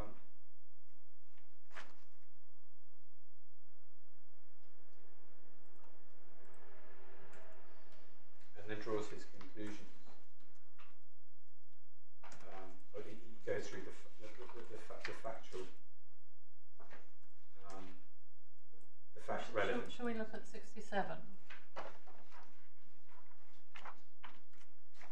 So yes, my lady, I was just going to come on to 3.2. So I've dealt with 3.1 and the complaints there. It gets a little trickier in 3.2 for a couple of reasons. One is that there's no case law on it. So the material that the judge was considering was the article itself and the recitals and the EDPB guidelines. Nothing else to go on. And secondly, because it is right that he doesn't expressly deal with the pleaded case that the website itself was a service offered to the EU. But as I'll deal with in a moment, that is implicit, and it's implicit in accordance with the way it's dealt with by the EDPB guidelines. So, just now to deal with paragraph 67. There's a distinction between Article 3.1 and 3.2, which is that in Article 3.1, processing may be in the context of the activities of the controller or processor established in the EU, whereas the operative word in Article 3.2 is related to, rather than in the context of. And here, it's worth going back to the guidelines themselves, because they are obviously not binding, but they are careful, and they do in fact seek to draw in some other case law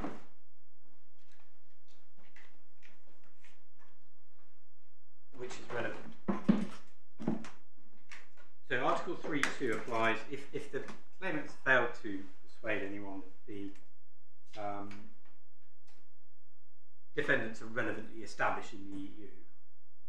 We're in 3.2 territory, where in any event they might owe some data protection obligations because they offer goods or services or monitor. So can I ask the court to turn to the guidelines now, which are behind tab C in the first volume of the Cross Appeal Authorities Bundle.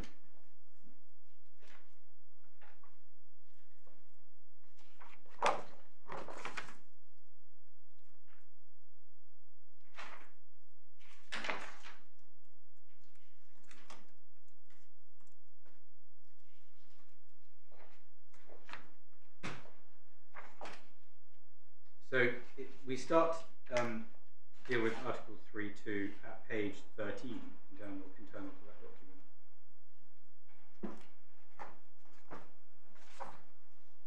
Application of the targeting criterion.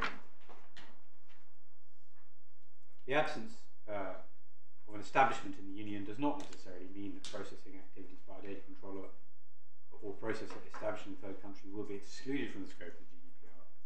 It's And 3.2 sets out the circumstances in which the GDPR applies to a controller or processor not established in the Union, depending on their processing activities. What is crucial is to identify the processing activities impugned, because it is those, the character of those processing activities that will determine whether 3.2 is engaged. And then we can skip over to the next page, the italicized second paragraph on that page, starting Article 3.2 of the GDPR provides, simply sets out terms of 3.2, and here we see that if we offer goods or services, whether or not payment is required, to data subjects in the EU, or monitor their behaviour, then processing related to those activities may be caught by Article 3.2. The next paragraph it unpacks that to a degree. The application of targeting criterion towards data subjects who are in the Union, as per Article 3.2, can be triggered by processing activities carried out by a controller process not established in the Union, which relate to two distinct and alternative types of activities, provided that these processing activities relate to data subjects that are in the Union. And then the next paragraph, which we relied on below and is picked up on by the judge, the EDPB stresses that a controller or processor may be subject to the GDPR in relation to some of its processing activities, but not subject to the GDPR in relation to other processing activities. So the mere fact that processing activities of different kinds are carried out by the same controller or processor doesn't make them related to each other for these purposes. Or that paragraph couldn't make sense.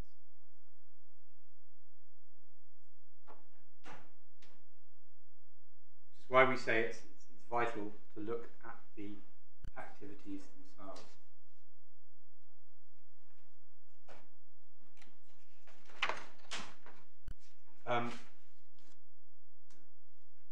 We can skip forward to page 16 now.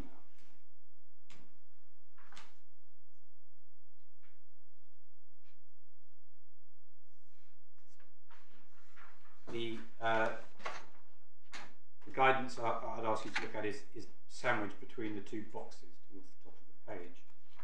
Moreover, it should be noted that the processing of personal data of EU citizens or residents that takes place in a third country does not trigger the application of the GDPR, as long as the processing is not related to a specific offer directed at individuals in the EU or to a monitoring of their behaviour in the Union.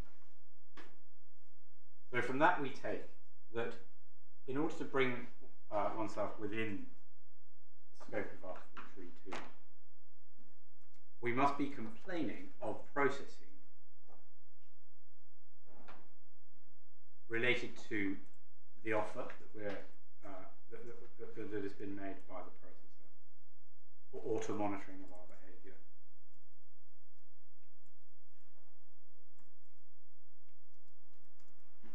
And then further down the page, the board goes on to look at what offering goods or services might mean. And this is where we say that although the judge didn't deal with the fact directly in relation to the issue, directly in relation to Article 3.2, the setting up of a website that is available in a third country was dealt with in the analysis in relation to Article 3.1, where it is the case that it is not sufficient that simply by operating a website is available in a third country, one is taken to be offering services to that country.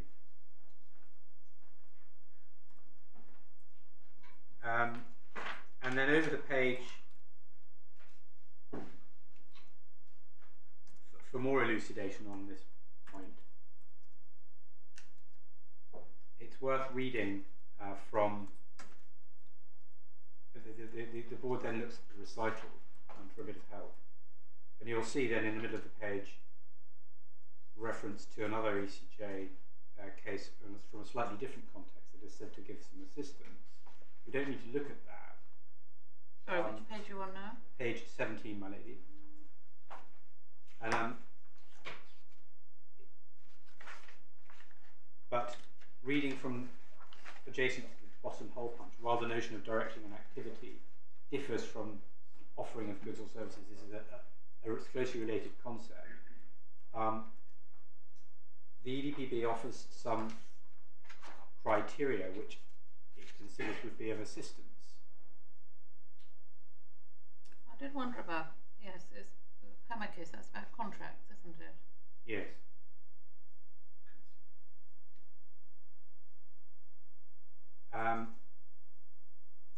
And those criteria are then bullet pointed below.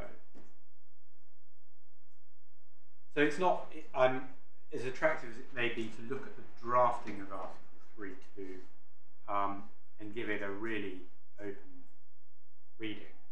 The board stresses that must have some degree of rational control within it, that reading.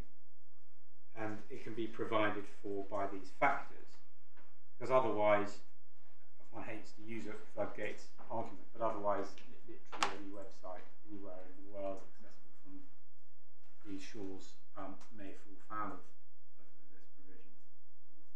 The limiting factors are suggested here.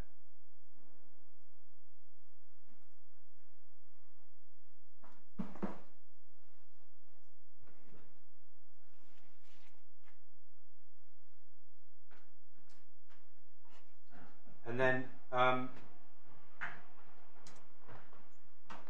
paragraph 67 of the judgment below, you'll see a reference to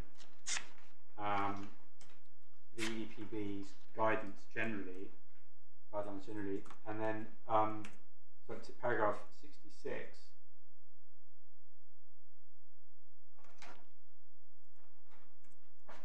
As explained in the EDPB guidelines, no more than a cursory examination of their listed indicia serves to demonstrate how far short the claimant comes in meeting this subparagraph.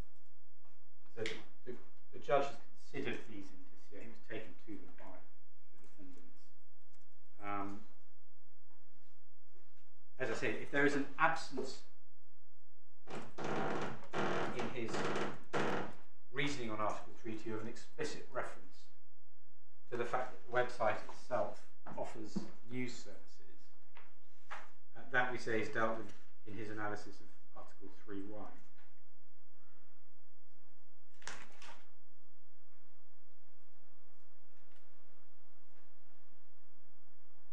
Where he says it's clear that, paragraph 64, it is clear that the first defendant's journalistic endeavour is not oriented towards the UK in any relevant respect. And then he goes on. He has considered those factors in the context of the submission that the website, news website itself being available here might be taken to be offering services here.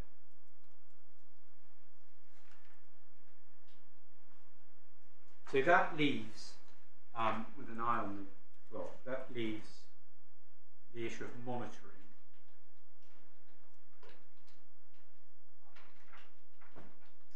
And here I'd ask you to look back at the guidelines again. So I don't know if you still have them open, and I'm sorry for jumping around, but I'm nearly finished on these points. So the guidelines are at tab C of the first volume of authorities on the cross appeal. So I'm at page 19.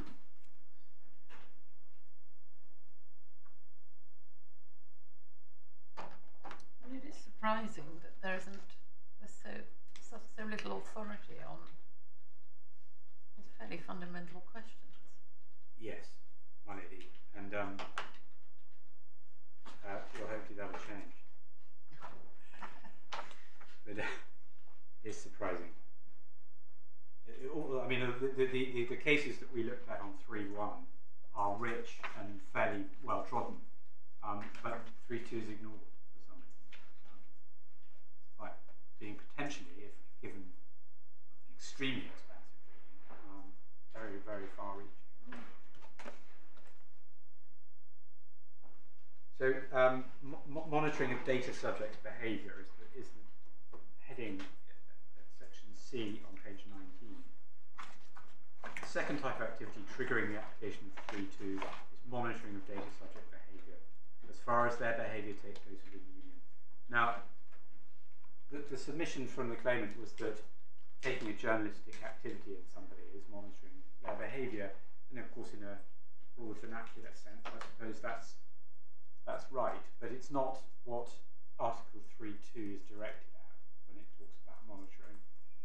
The phenomenon of behavioural monitoring using large data sets and machine learning may be familiar to the bench. It is one of the greatest challenges of the internet, how to regulate that, and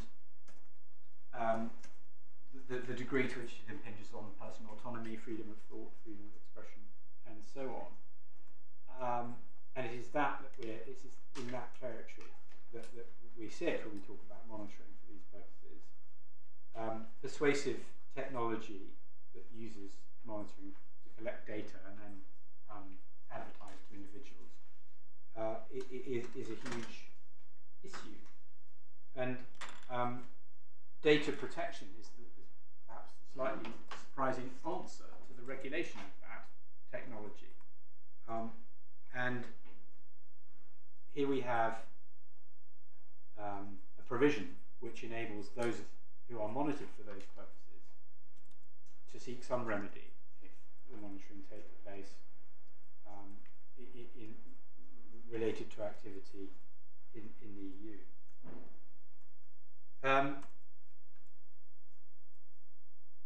So the bottom paragraph on page 19 really deals with this, begins to deal with this, and explain what the provision is aimed at.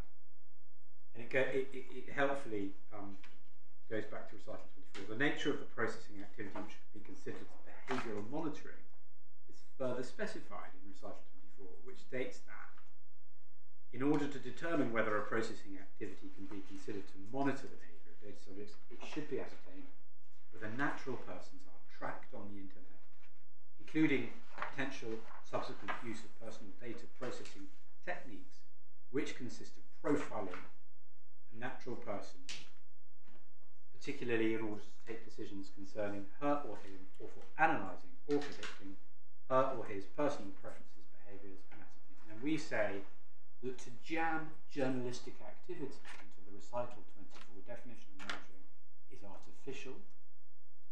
It conflicts with Article 10 of the Convention if we need to make that submission. But in any event, it is clearly contrary to purpose, which recital 24. It's a different type of monitoring, but why isn't it still monitoring? And Mr. Callas points to the technologically neutral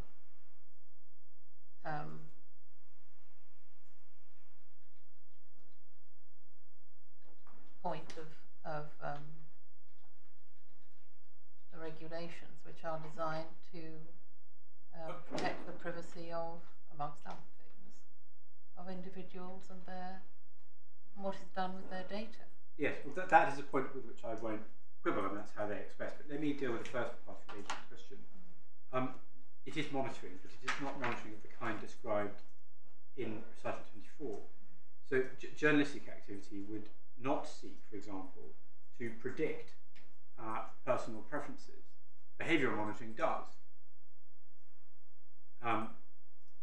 Or it might, journalistic activity might purport to analyse personal preferences, write a comment piece about them. But again, this is a little bit strange. So the first thing, it should be ascertained whether natural persons are tracked on the internet. Well, it may be said that Googling somebody is tracking them on the internet, Or you can set up a Google alert so that every time that their name is mentioned on the internet, you get an alert. Yes, and a journalist may well do that. So we may get journalists using that sort of tracking in the broadest sense, including potential subsequent use of personal data, of data processing techniques. Well, the data processing techniques in issue here are intended to be automated processing on large data sets in order to ascertain behavioural preferences and seek then to persuade. There are journalists who well, it include. I mean, it can include a result. Sorry to interrupt, but it can include a result when, you know, the cases we dealt with in Google and Vedal Hall, where you have put in an internet search for refrigerators, and bingo, 15 advertisements for refrigerators suddenly appear on your for months. months. Yes. So there's a combination of sort of a big data set and the individual targeting. My lady's right, and there's a crucial element here, which is that because of the way the website in this case was set up, in common with virtually all other websites, it uses third-party technology that does engage in that kind of behavioural processing. And it may be that if you visited this website, maybe advertised a fridge for that reason. That isn't related, we say, to the journalistic activity. Not related in the sense, the narrow sense that we say related to must convey for these purposes. We're talking about two different things. What the journalists do in using Google, irrespective of which adverts they're served when they do that, is journalistic research, which it would be artificial to say is use of the internet for the potential subsequent use of personal data processing techniques, or analysing or predicting personal preferences, behaviours and attitudes. There may be an error in the drafting of this element of 3.2, but it is so broad. But such a broad reading would effectively destroy its purpose, because what it's intended to get at is behavioural monitoring, not journalistic activity. And you'd presumably have to construe it compatibly with Article 10 of the ECHR and whatever the equivalent is in the Charter of Fundamental Rights. Yes. But there's nothing instinctively wrong with the notion that the privacy law that applies to people within the EU should protect them against foreign journalists conducting organised trawls of the internet to collect a mass of data about them. Is that? Not fundamentally.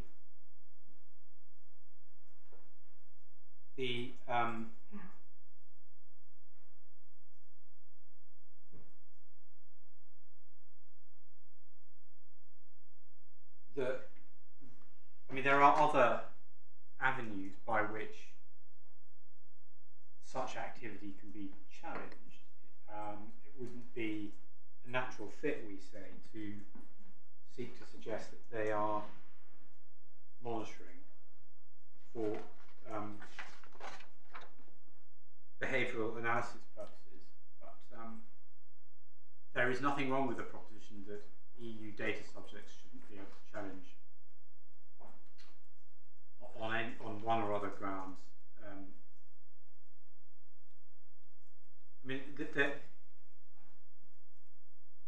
If it was a misuse of private information claim, for example, we wouldn't be looking at these regulations, but we'd be thinking about other factors, and one would have to see how it was put.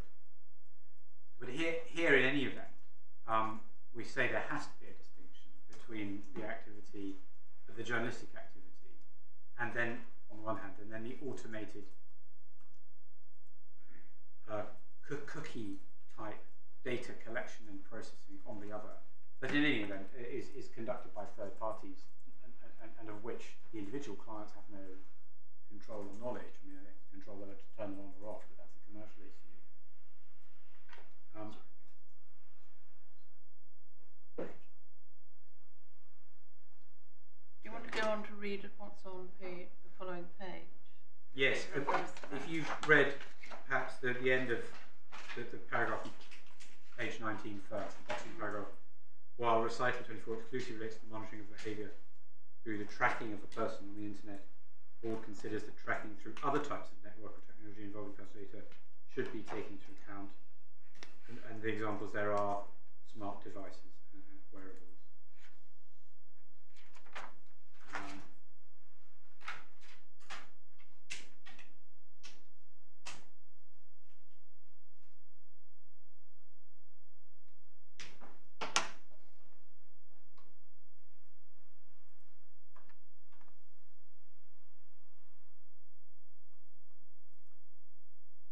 The middle of the paragraph on the next page, the board does not consider that any online collection or analysis of personal data of individuals would automatically count as monitoring. It would be necessary to consider the controller's purpose processing the data, in particular any subsequent behavioural analysis or profiling techniques involved in the data.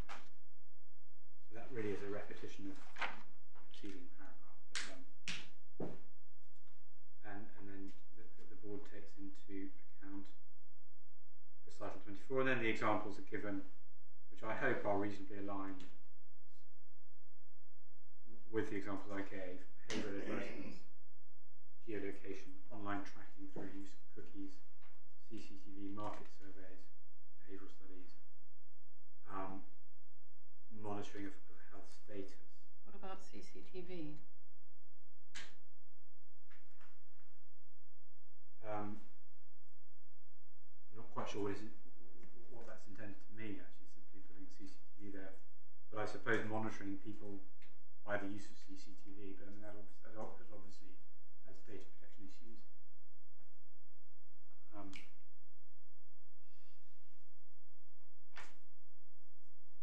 That arise in any event without the need to put from the monitoring element.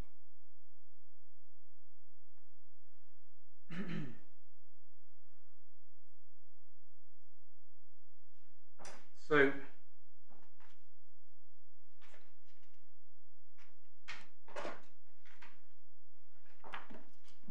I've got an eye on the clock, so I'll move on unless I can assist further in relation to Article 3.2. The judge dealt with, we say, the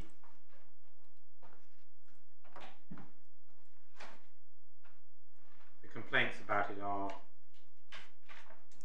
not made out.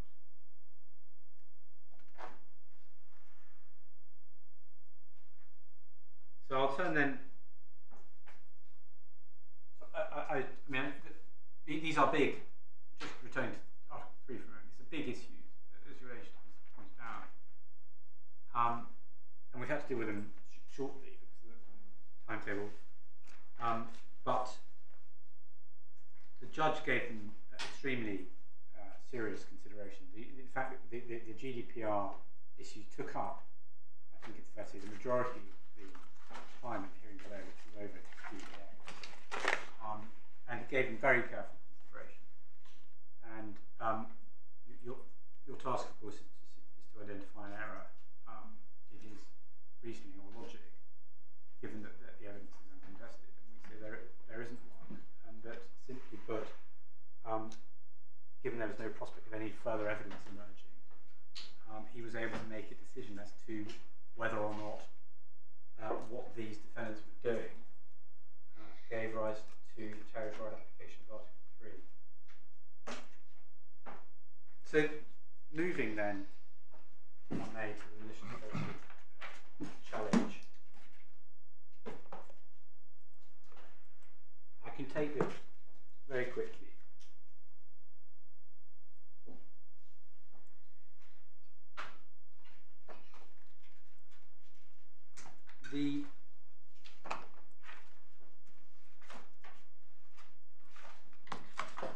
two cases relied upon, Flood and Kadir, are, we say, not of assistance. Firstly, let me say this. We acknowledge that there may be circumstances in which malice may arise because the knowledge of a defendant changes, of course. And if that's to be characterised as Luchansky malice, so be it. Seems to me to be uncontroversial. And in fact, the judge, Mr. Justice Jay, didn't disagree with that either. He was simply asked to assess on the pleadings and the case put before him whether there was a tenable case that had arisen in this case, and he declined to do so. In Flood,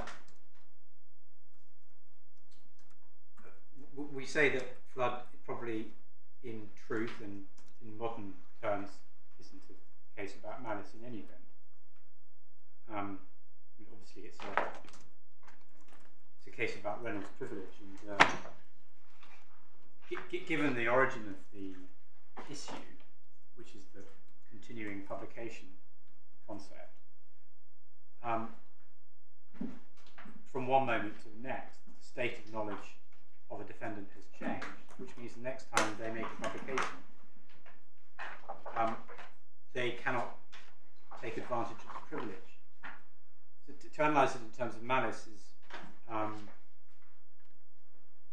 may have been helpful at the time, but it wouldn't be of assistance now, and particularly under Section 4, if it were to be run that way, there could simply be no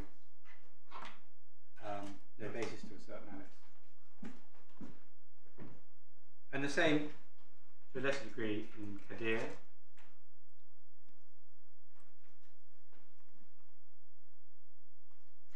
The privileges involved in Kadir were statutory and common law privileges, which fell away again at a point in time when a reasonable defendant would have reported something that they failed to do. So again,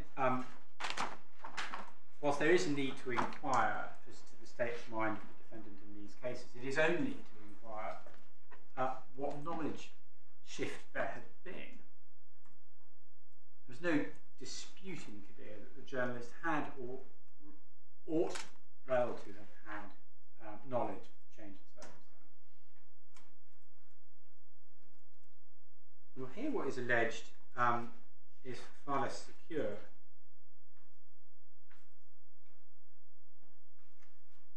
The three circumstances on which my learned friend relies need to be looked at quickly, and I'll do that by taking them from his skeleton argument on the point. So that's paragraph 53, which is on page 90.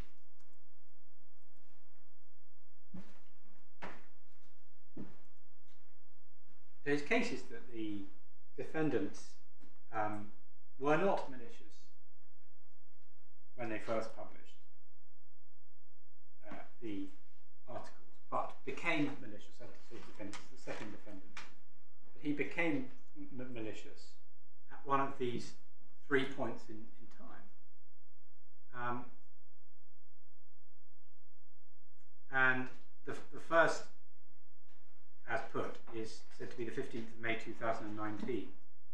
I can demonstrate quickly how that's a typo and should be the 15th of May 2020. Relevant, crucially, of course, because it did not predate publication. One. If one takes up the first supplementary bundle,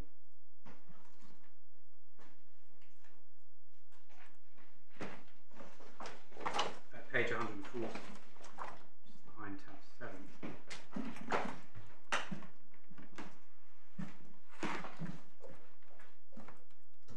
Here we have the email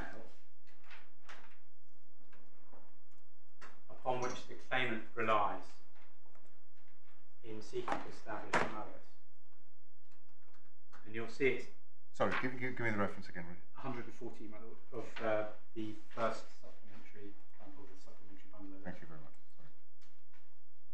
It's called B140. The date you'll see is the 15th of May 2020, and the time of that email is 1911. In the judgment, and I will read this, I think, rather than have you turn up too many files at once.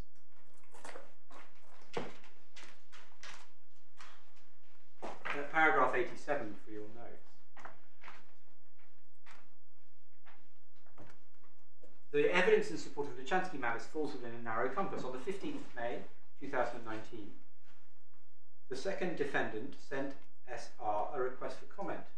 It is said by the claimant that the request was responded to in its entirety with definitive answers by the claimant's lawyer, and the second defendant was made unambiguously aware of the falsity of the allegation. That's paragraph 14 of the claim. In my judgment, SR's response email timed at 1911 on the 15th of May 2019 is extremely brief. It does virtually nothing more than answer the second defendant's questions in the negative. So we've got two emails on the 15th of May timed at 1911. A year apart. I think it's being conceded that the email that was relied upon in the particulars, and in fact by the judge, is dated 15th of May 2020. Crucially then, there is no pre-publication denial. I think that, therefore, that limb of the claimant's case on the Luchansky malice must just fall away. We say it's weak in any event, as a simple bare denial by a claimant in relation to allegations shouldn't normally be enough to impute malice. But here there was none. This denial was posted a year after the first publication. This denial was sent a year after. Does it have no bearing on continued publication? It might do, my lady, and I think the that's when the argument about its paucity kicks in. Well, I'm looking at it, which we can do. The start on page 141. You'll see the email from the second defendant to claimant's lawyer requesting comment.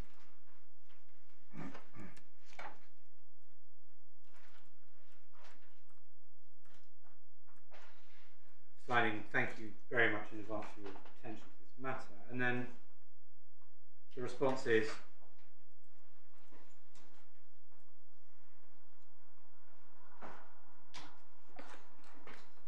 one, something actually that related to the claimant's lawyer, not the claimant. And then a series of bare denials. And that's it. And what claimant wants you to accept is that by sending that, he should have sufficiently dislodged in the minds of the defendants their belief in the reasonableness of publishing the story to a degree to be characterised as malice. They continue to publish it. It's just not enough, we say. And the Kadir case, of course, was a fact that came to the attention, an objective fact, that the filing of a defence came to the attention of the journalist. It should have been reported. There are no facts here. Nothing objective has been put. It's been cleared up.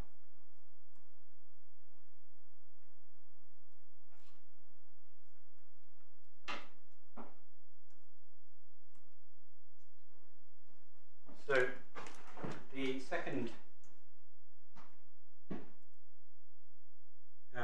the second thing to have been pleaded is that continuing to publish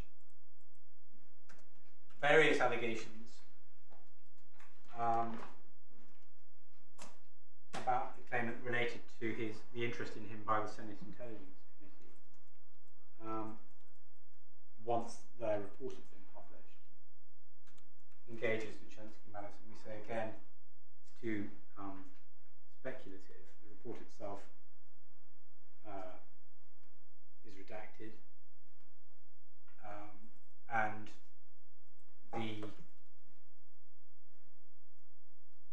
any event, in order to make this good, one would have to look at the way that the Senate Intelligence Committee's interest in the claimant was reported.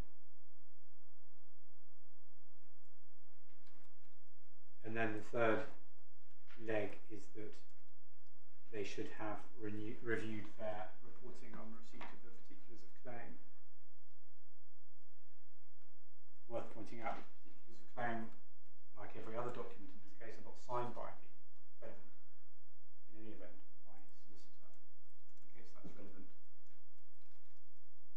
One thing it is relevant to is the claimant's criticism of the defendants for relying on a statement by their solicitor in circumstances where malice was alleged against them. It is said that that's somehow improper. We don't accept that.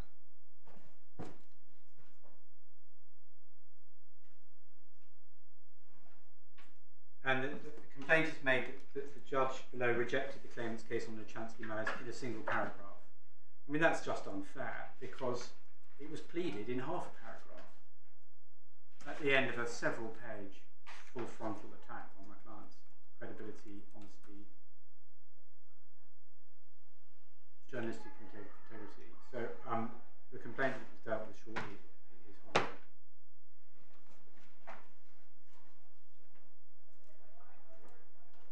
So we say the judge was entitled to reject the Chancery malice plea as ridiculous, even if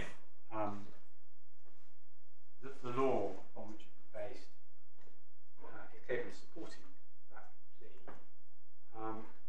In any event, in fact, it was too weak to survive. So our submissions on section 3 are set out briefly at the end of our skeleton argument, and I won't. I've run out of time, so I won't repeat them here.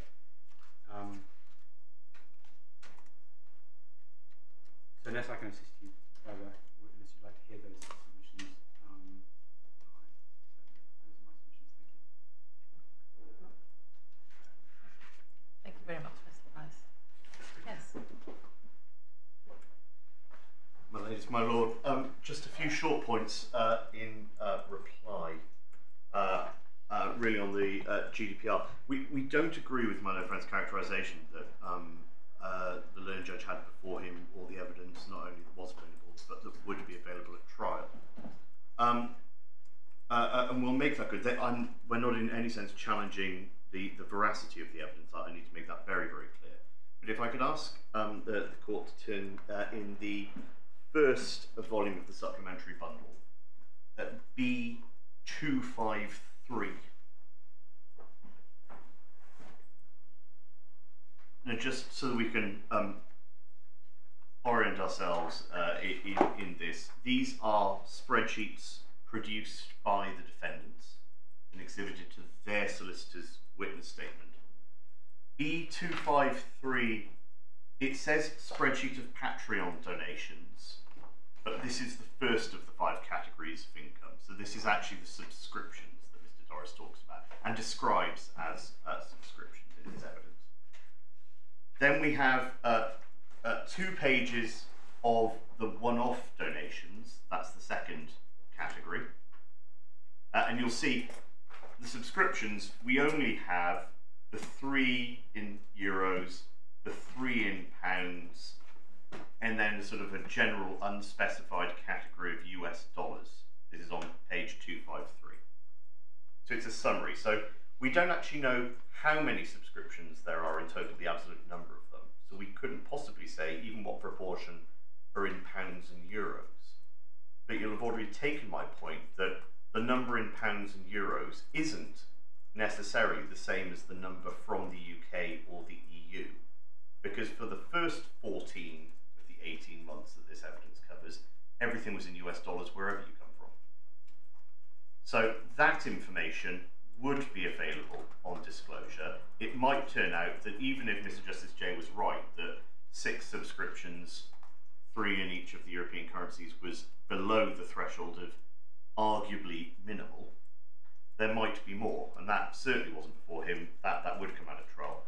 The next 2 spreadsheets then are the one-off donations, and the one after that is the 2 after that, I'm sorry, are the merchandising. But this is the underlying data that supported Mr. Doris's evidence. We don't quibble with the evidence as it stands, but we don't accept my own friend's characterisation that there's nothing more that could possibly come out on, for instance, how much of their income comes from the UK and EU as opposed to how much of it has most recently come in pounds and euros.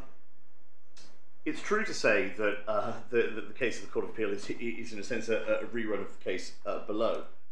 We don't consider it advice not to make completely soft arguments in the Court of Appeal. It is a rerun of the case because we say that there were errors of principle in the judge's evaluation. And just to identify, if you like, the 5 errors of principle, they're really construction errors. There's the question of the meaning of stable, and apparently a subscription is not stable if it's cancelable. We say that's an error of construing what stable means. The judge didn't accept that the 6 subscriptions in the European currencies met even the summary judgment test for minimal. We say that sets too high a standard of what minimal would mean in the context of a relatively small business. There's the overt question of construction of related to, whether it should in fact be given a very narrow construction, narrower than in the context of. There's a question of construction of the word monitoring, and whether, as my learned friend submits, it actually only applies to large data sets and machine learning and AI and exciting things like that. Or as we submit, monitoring means collecting data automatically or even manually in a filing system through whatever technological means, if your purpose is to create a profile of a data subject in the Union. But Mr. Justice J agreed that monitoring really meant something to do with cookies or large data sets. We say that's the 4th construction error. And the 5th, and this error is actually primarily one of the European Data Protection Board rather than Mr. Justice J, is the question of what the word offer means in Article 3.2. So stable, minimal, related to, monitoring, and offer. 5 questions as to what those words mean, and an awful lot hinges on this, because this is the question as to whether or not the data protection regime, which protects the data protection and privacy rights of European data subjects, is applicable at all if the company is not established, it's based in the United States. Incredibly important question. To respond to my Lady Justice Lang's question to my learned friend, does this need to be construed compatibly with Article 10? Obviously, any statutory instrument has to be construed compatibly with convention rights and here charter rights. But it's a really quite important feature that we are looking in this part of GDPR at the territorial applicability of the regime at all. And in that sense, the purpose behind territorial applicability is you should give it a wide and expansive scope to catch all activities that might be subject to it. The sorts of exclusions and exemptions, particularly those that protect journalists, particularly those that are supportive of freedom of expression, are given effect as exemptions. So once GDPR is engaged and applies to the processing, Article 10 is protected by journalism exemptions which apply as a matter of national law under Article 85. Or lawful basis for processing. Or lawful, you're right, my lord. It might be perfectly possible. It might be possible for a journalistic organisation to say we don't need to rely on the exemption, we can show that this is lawful on legitimate interest or in other ways. But the protections for Article 10 don't need to be built into protecting from territorial scope. And so we do say that one of those, I think 4 of those I've already made my submissions, stable, minimal activity related to monitoring. Offer, I think, perhaps needs just a little more teasing out, because the error creeps in, my learned friend took you to it, in the EDPB guidelines. And it's internal page 17 of these guidelines, which is on page 33 of tab. Which tab is the tab C, yes, page 33 in the electronic, 17 internal.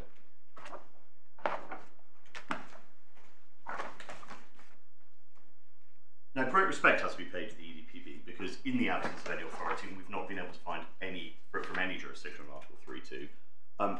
This is the board under GDPR of the ICO, well, it was the ICO, but the European regulator. So certainly respect has to be given to it, whatever way the court thinks right, but it's not, certainly not binding on any court. What the EDPB is reading into the word offer, so asking, does an entity offer goods and services into the European Union? Now, we say we'd get there anyway. We get there on the currency, we get there on the shipping addresses. You see, just over the page, there's a whole set of bullet points that they say might indicate whether someone offers things, and the final two are use of a language or currency other than that used in the trader's country, especially if it's a language or currency of one or more EU member states, and then the data controller offers the delivery of goods in EU member states. I mean, we can meet the meaning of offer, even if the EDPB is right, but there's a reason to think that they might be wrong.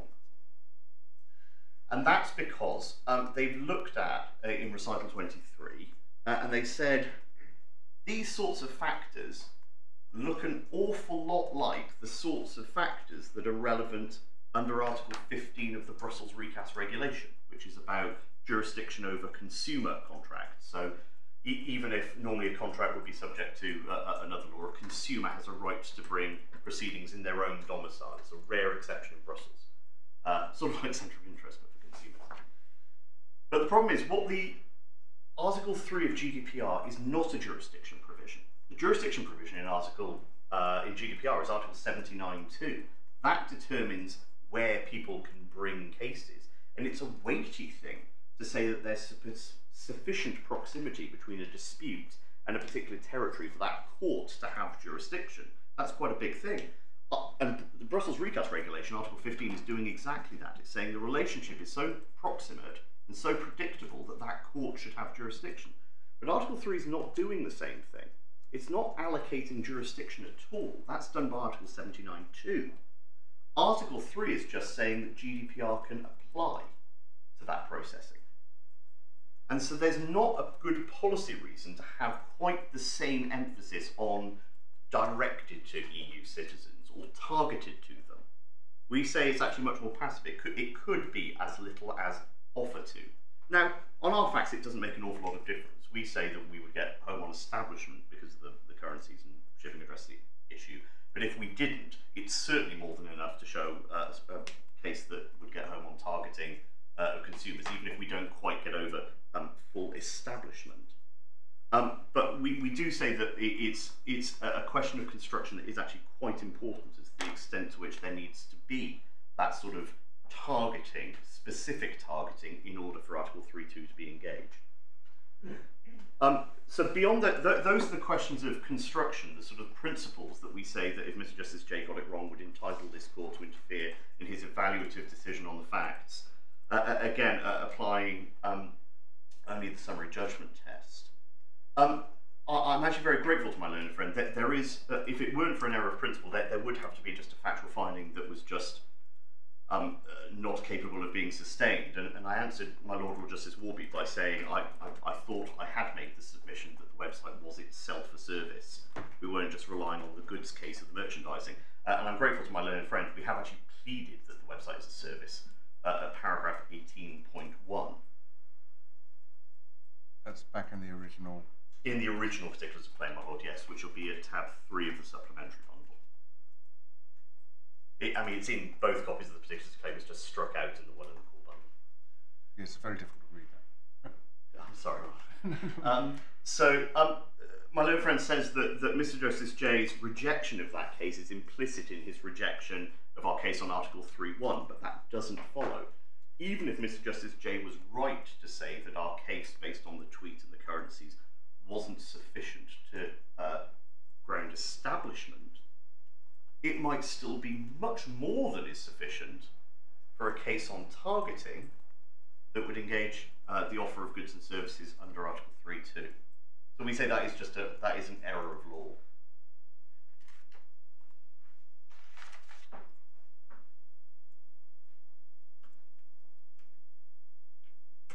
The two final points that we would make, it is, I think, conceded that because the first defendant website uses Google Analytics and does deal with Facebook and has the sorts of advertising cookies that obviously do monitor data subjects in the European Union who we say that they are targeting, there is processing going on that would be within the scope itself, if you were complaining about that processing, would be within the scope of GDPR. We accept the general proposition from the EDPB that Article 3.2 is geared at types of processing. So it is possible that you could have a controller who, even if it didn't break things out into subsidiaries, it was just a unitary controller in, let's say, the United States, that did two completely different types of processing activity, and they were completely unrelated. You couldn't, if one was aimed at the EU and the other wasn't, if they weren't related, then the one that wasn't related, GDPR wouldn't apply to it. We accept that as a general proposition.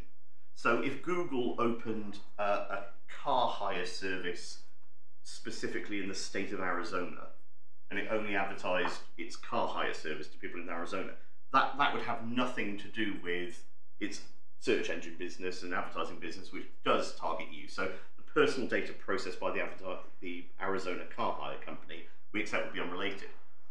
We say that that can't possibly apply, though, here, where my learned friend accepts that the website uses third-party technology, which includes third-party advertising technology, but then its fourth of 5 sources of income is income from that targeted advertising activity. And the economic raison d'etre, the reason that they seek to raise that money from Google Ads on their own website, is to fund the journalism, which is the processing of the complaint. And so we accept the proposition that if two forms of processing are completely unrelated, GDPR could apply to one but not the other in a non-established controller. But what we're saying is they are manifestly related, because the purpose of the raising money on the one hand is to fund the journalism of which we complain. The very final point I would make is this. There is, as far as we're aware, no case law specifically on Article 3, and certainly none on the newer Article 3.2, which doesn't even have a predecessor under the directive and national law. The decision of this court will be looked at on this question as to what forms of processing abroad by non-established controllers is subject to GDPR. And we would say that there's a very fine line to be drawn, which is if our cross-appeal is dismissed, that a bright line can be drawn that these certain areas, this degree of proximity of relatedness, or this type of stability is simply out of scope. That will draw a very hard line as to what types of extraterritorial processing are within the scope of GDPR. Conversely, if, as we seek, the cross-appeal is allowed, it would allow development of this case on the facts at trial, but it would also allow a groundswell, and we say this is exactly what is needed on Article 3.2 to make this sufficiently certain for businesses, controllers and data subjects alike, which is to have a range of decisions that are decided on full facts, not determined on an interlocutory basis, so that the fine lines can be drawn organically by an accreted body of case law that is decided on the facts to work out what is above minimal, what is sufficiently stable, what actually counts as monitoring, allow those decisions to go on the facts. And it's essentially the maximum summary judgment that in certain circumstances, summary judgment should generally not be given in a developing area of the law. This is a nascent, even inchoate area of the law. And so if this was a reverse summary judgment application, we would say it should be refused on that basis alone. But it's another reason that we ask you, applying that test in the context of a jurisdiction cross-appeal, that's yet another reason that we give in asking this court to allow our cross-appeal. Unless I can assist the court any further.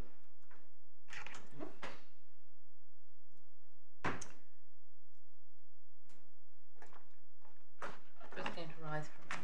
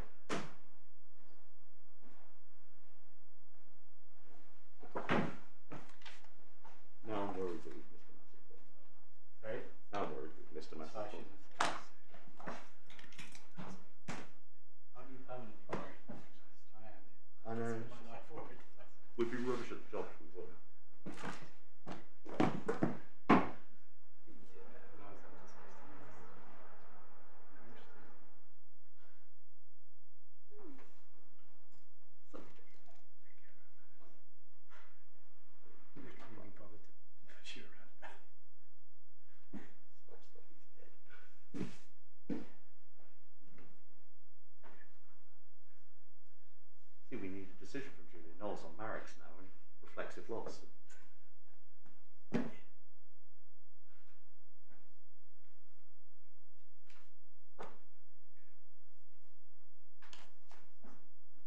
Oh, no, it isn't. You're right. Just run out of it. I have to say, pointing out principle. The judgment will say is that he doesn't like my bleeding. And that would be fair.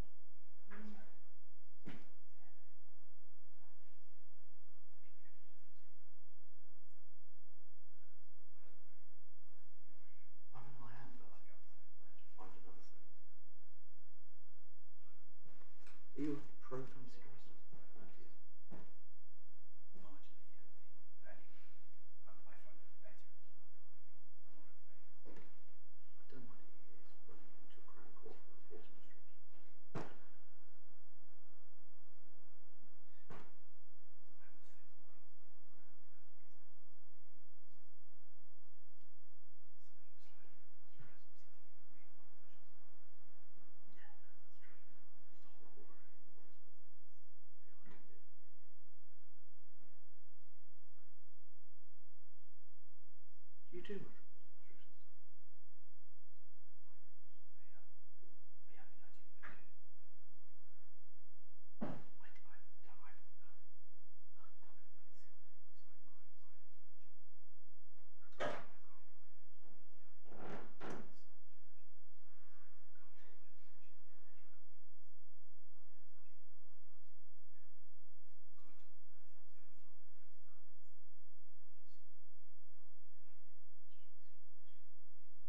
I did one of the contempt with Tina Malone, who was the shameless actress.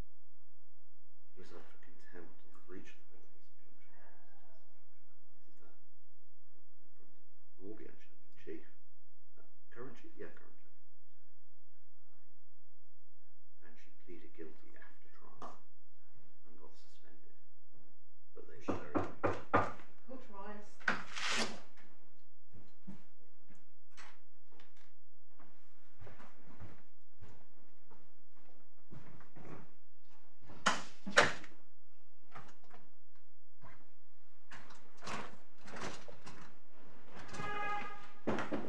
Mr. Price, Mr. Callis, first of all, can we thank both of you for your excellent submissions, both in writing and orally, for which we are very grateful. We are not going to give judgment now. It won't surprise you to know. There's obviously a lot to consider. You've raised many issues and arguments in relation to quite a large number of issues and sub-issues. And we will obviously take time to consider our decisions. It is possible that we may ask you for further submissions in writing. So just to, I think we should tell you that, so it doesn't come as any surprise if we do ask for further submissions. And of course, as and when the judgments are ready to be handed down, you will be sent a draft to be looked at and corrected. Spelling errors or omissions of that kind, grammatical ones to be corrected, but not for any further argument at that stage unless we invite it. And at the stage of handing down, there will be no need for parties to attend unless, again, the court invites you to do so. So expressing once more my gratitude to both of you, and also to all those teams that have worked very hard, as we appreciate behind you. We'll rise now. Thank you very much. Who tries?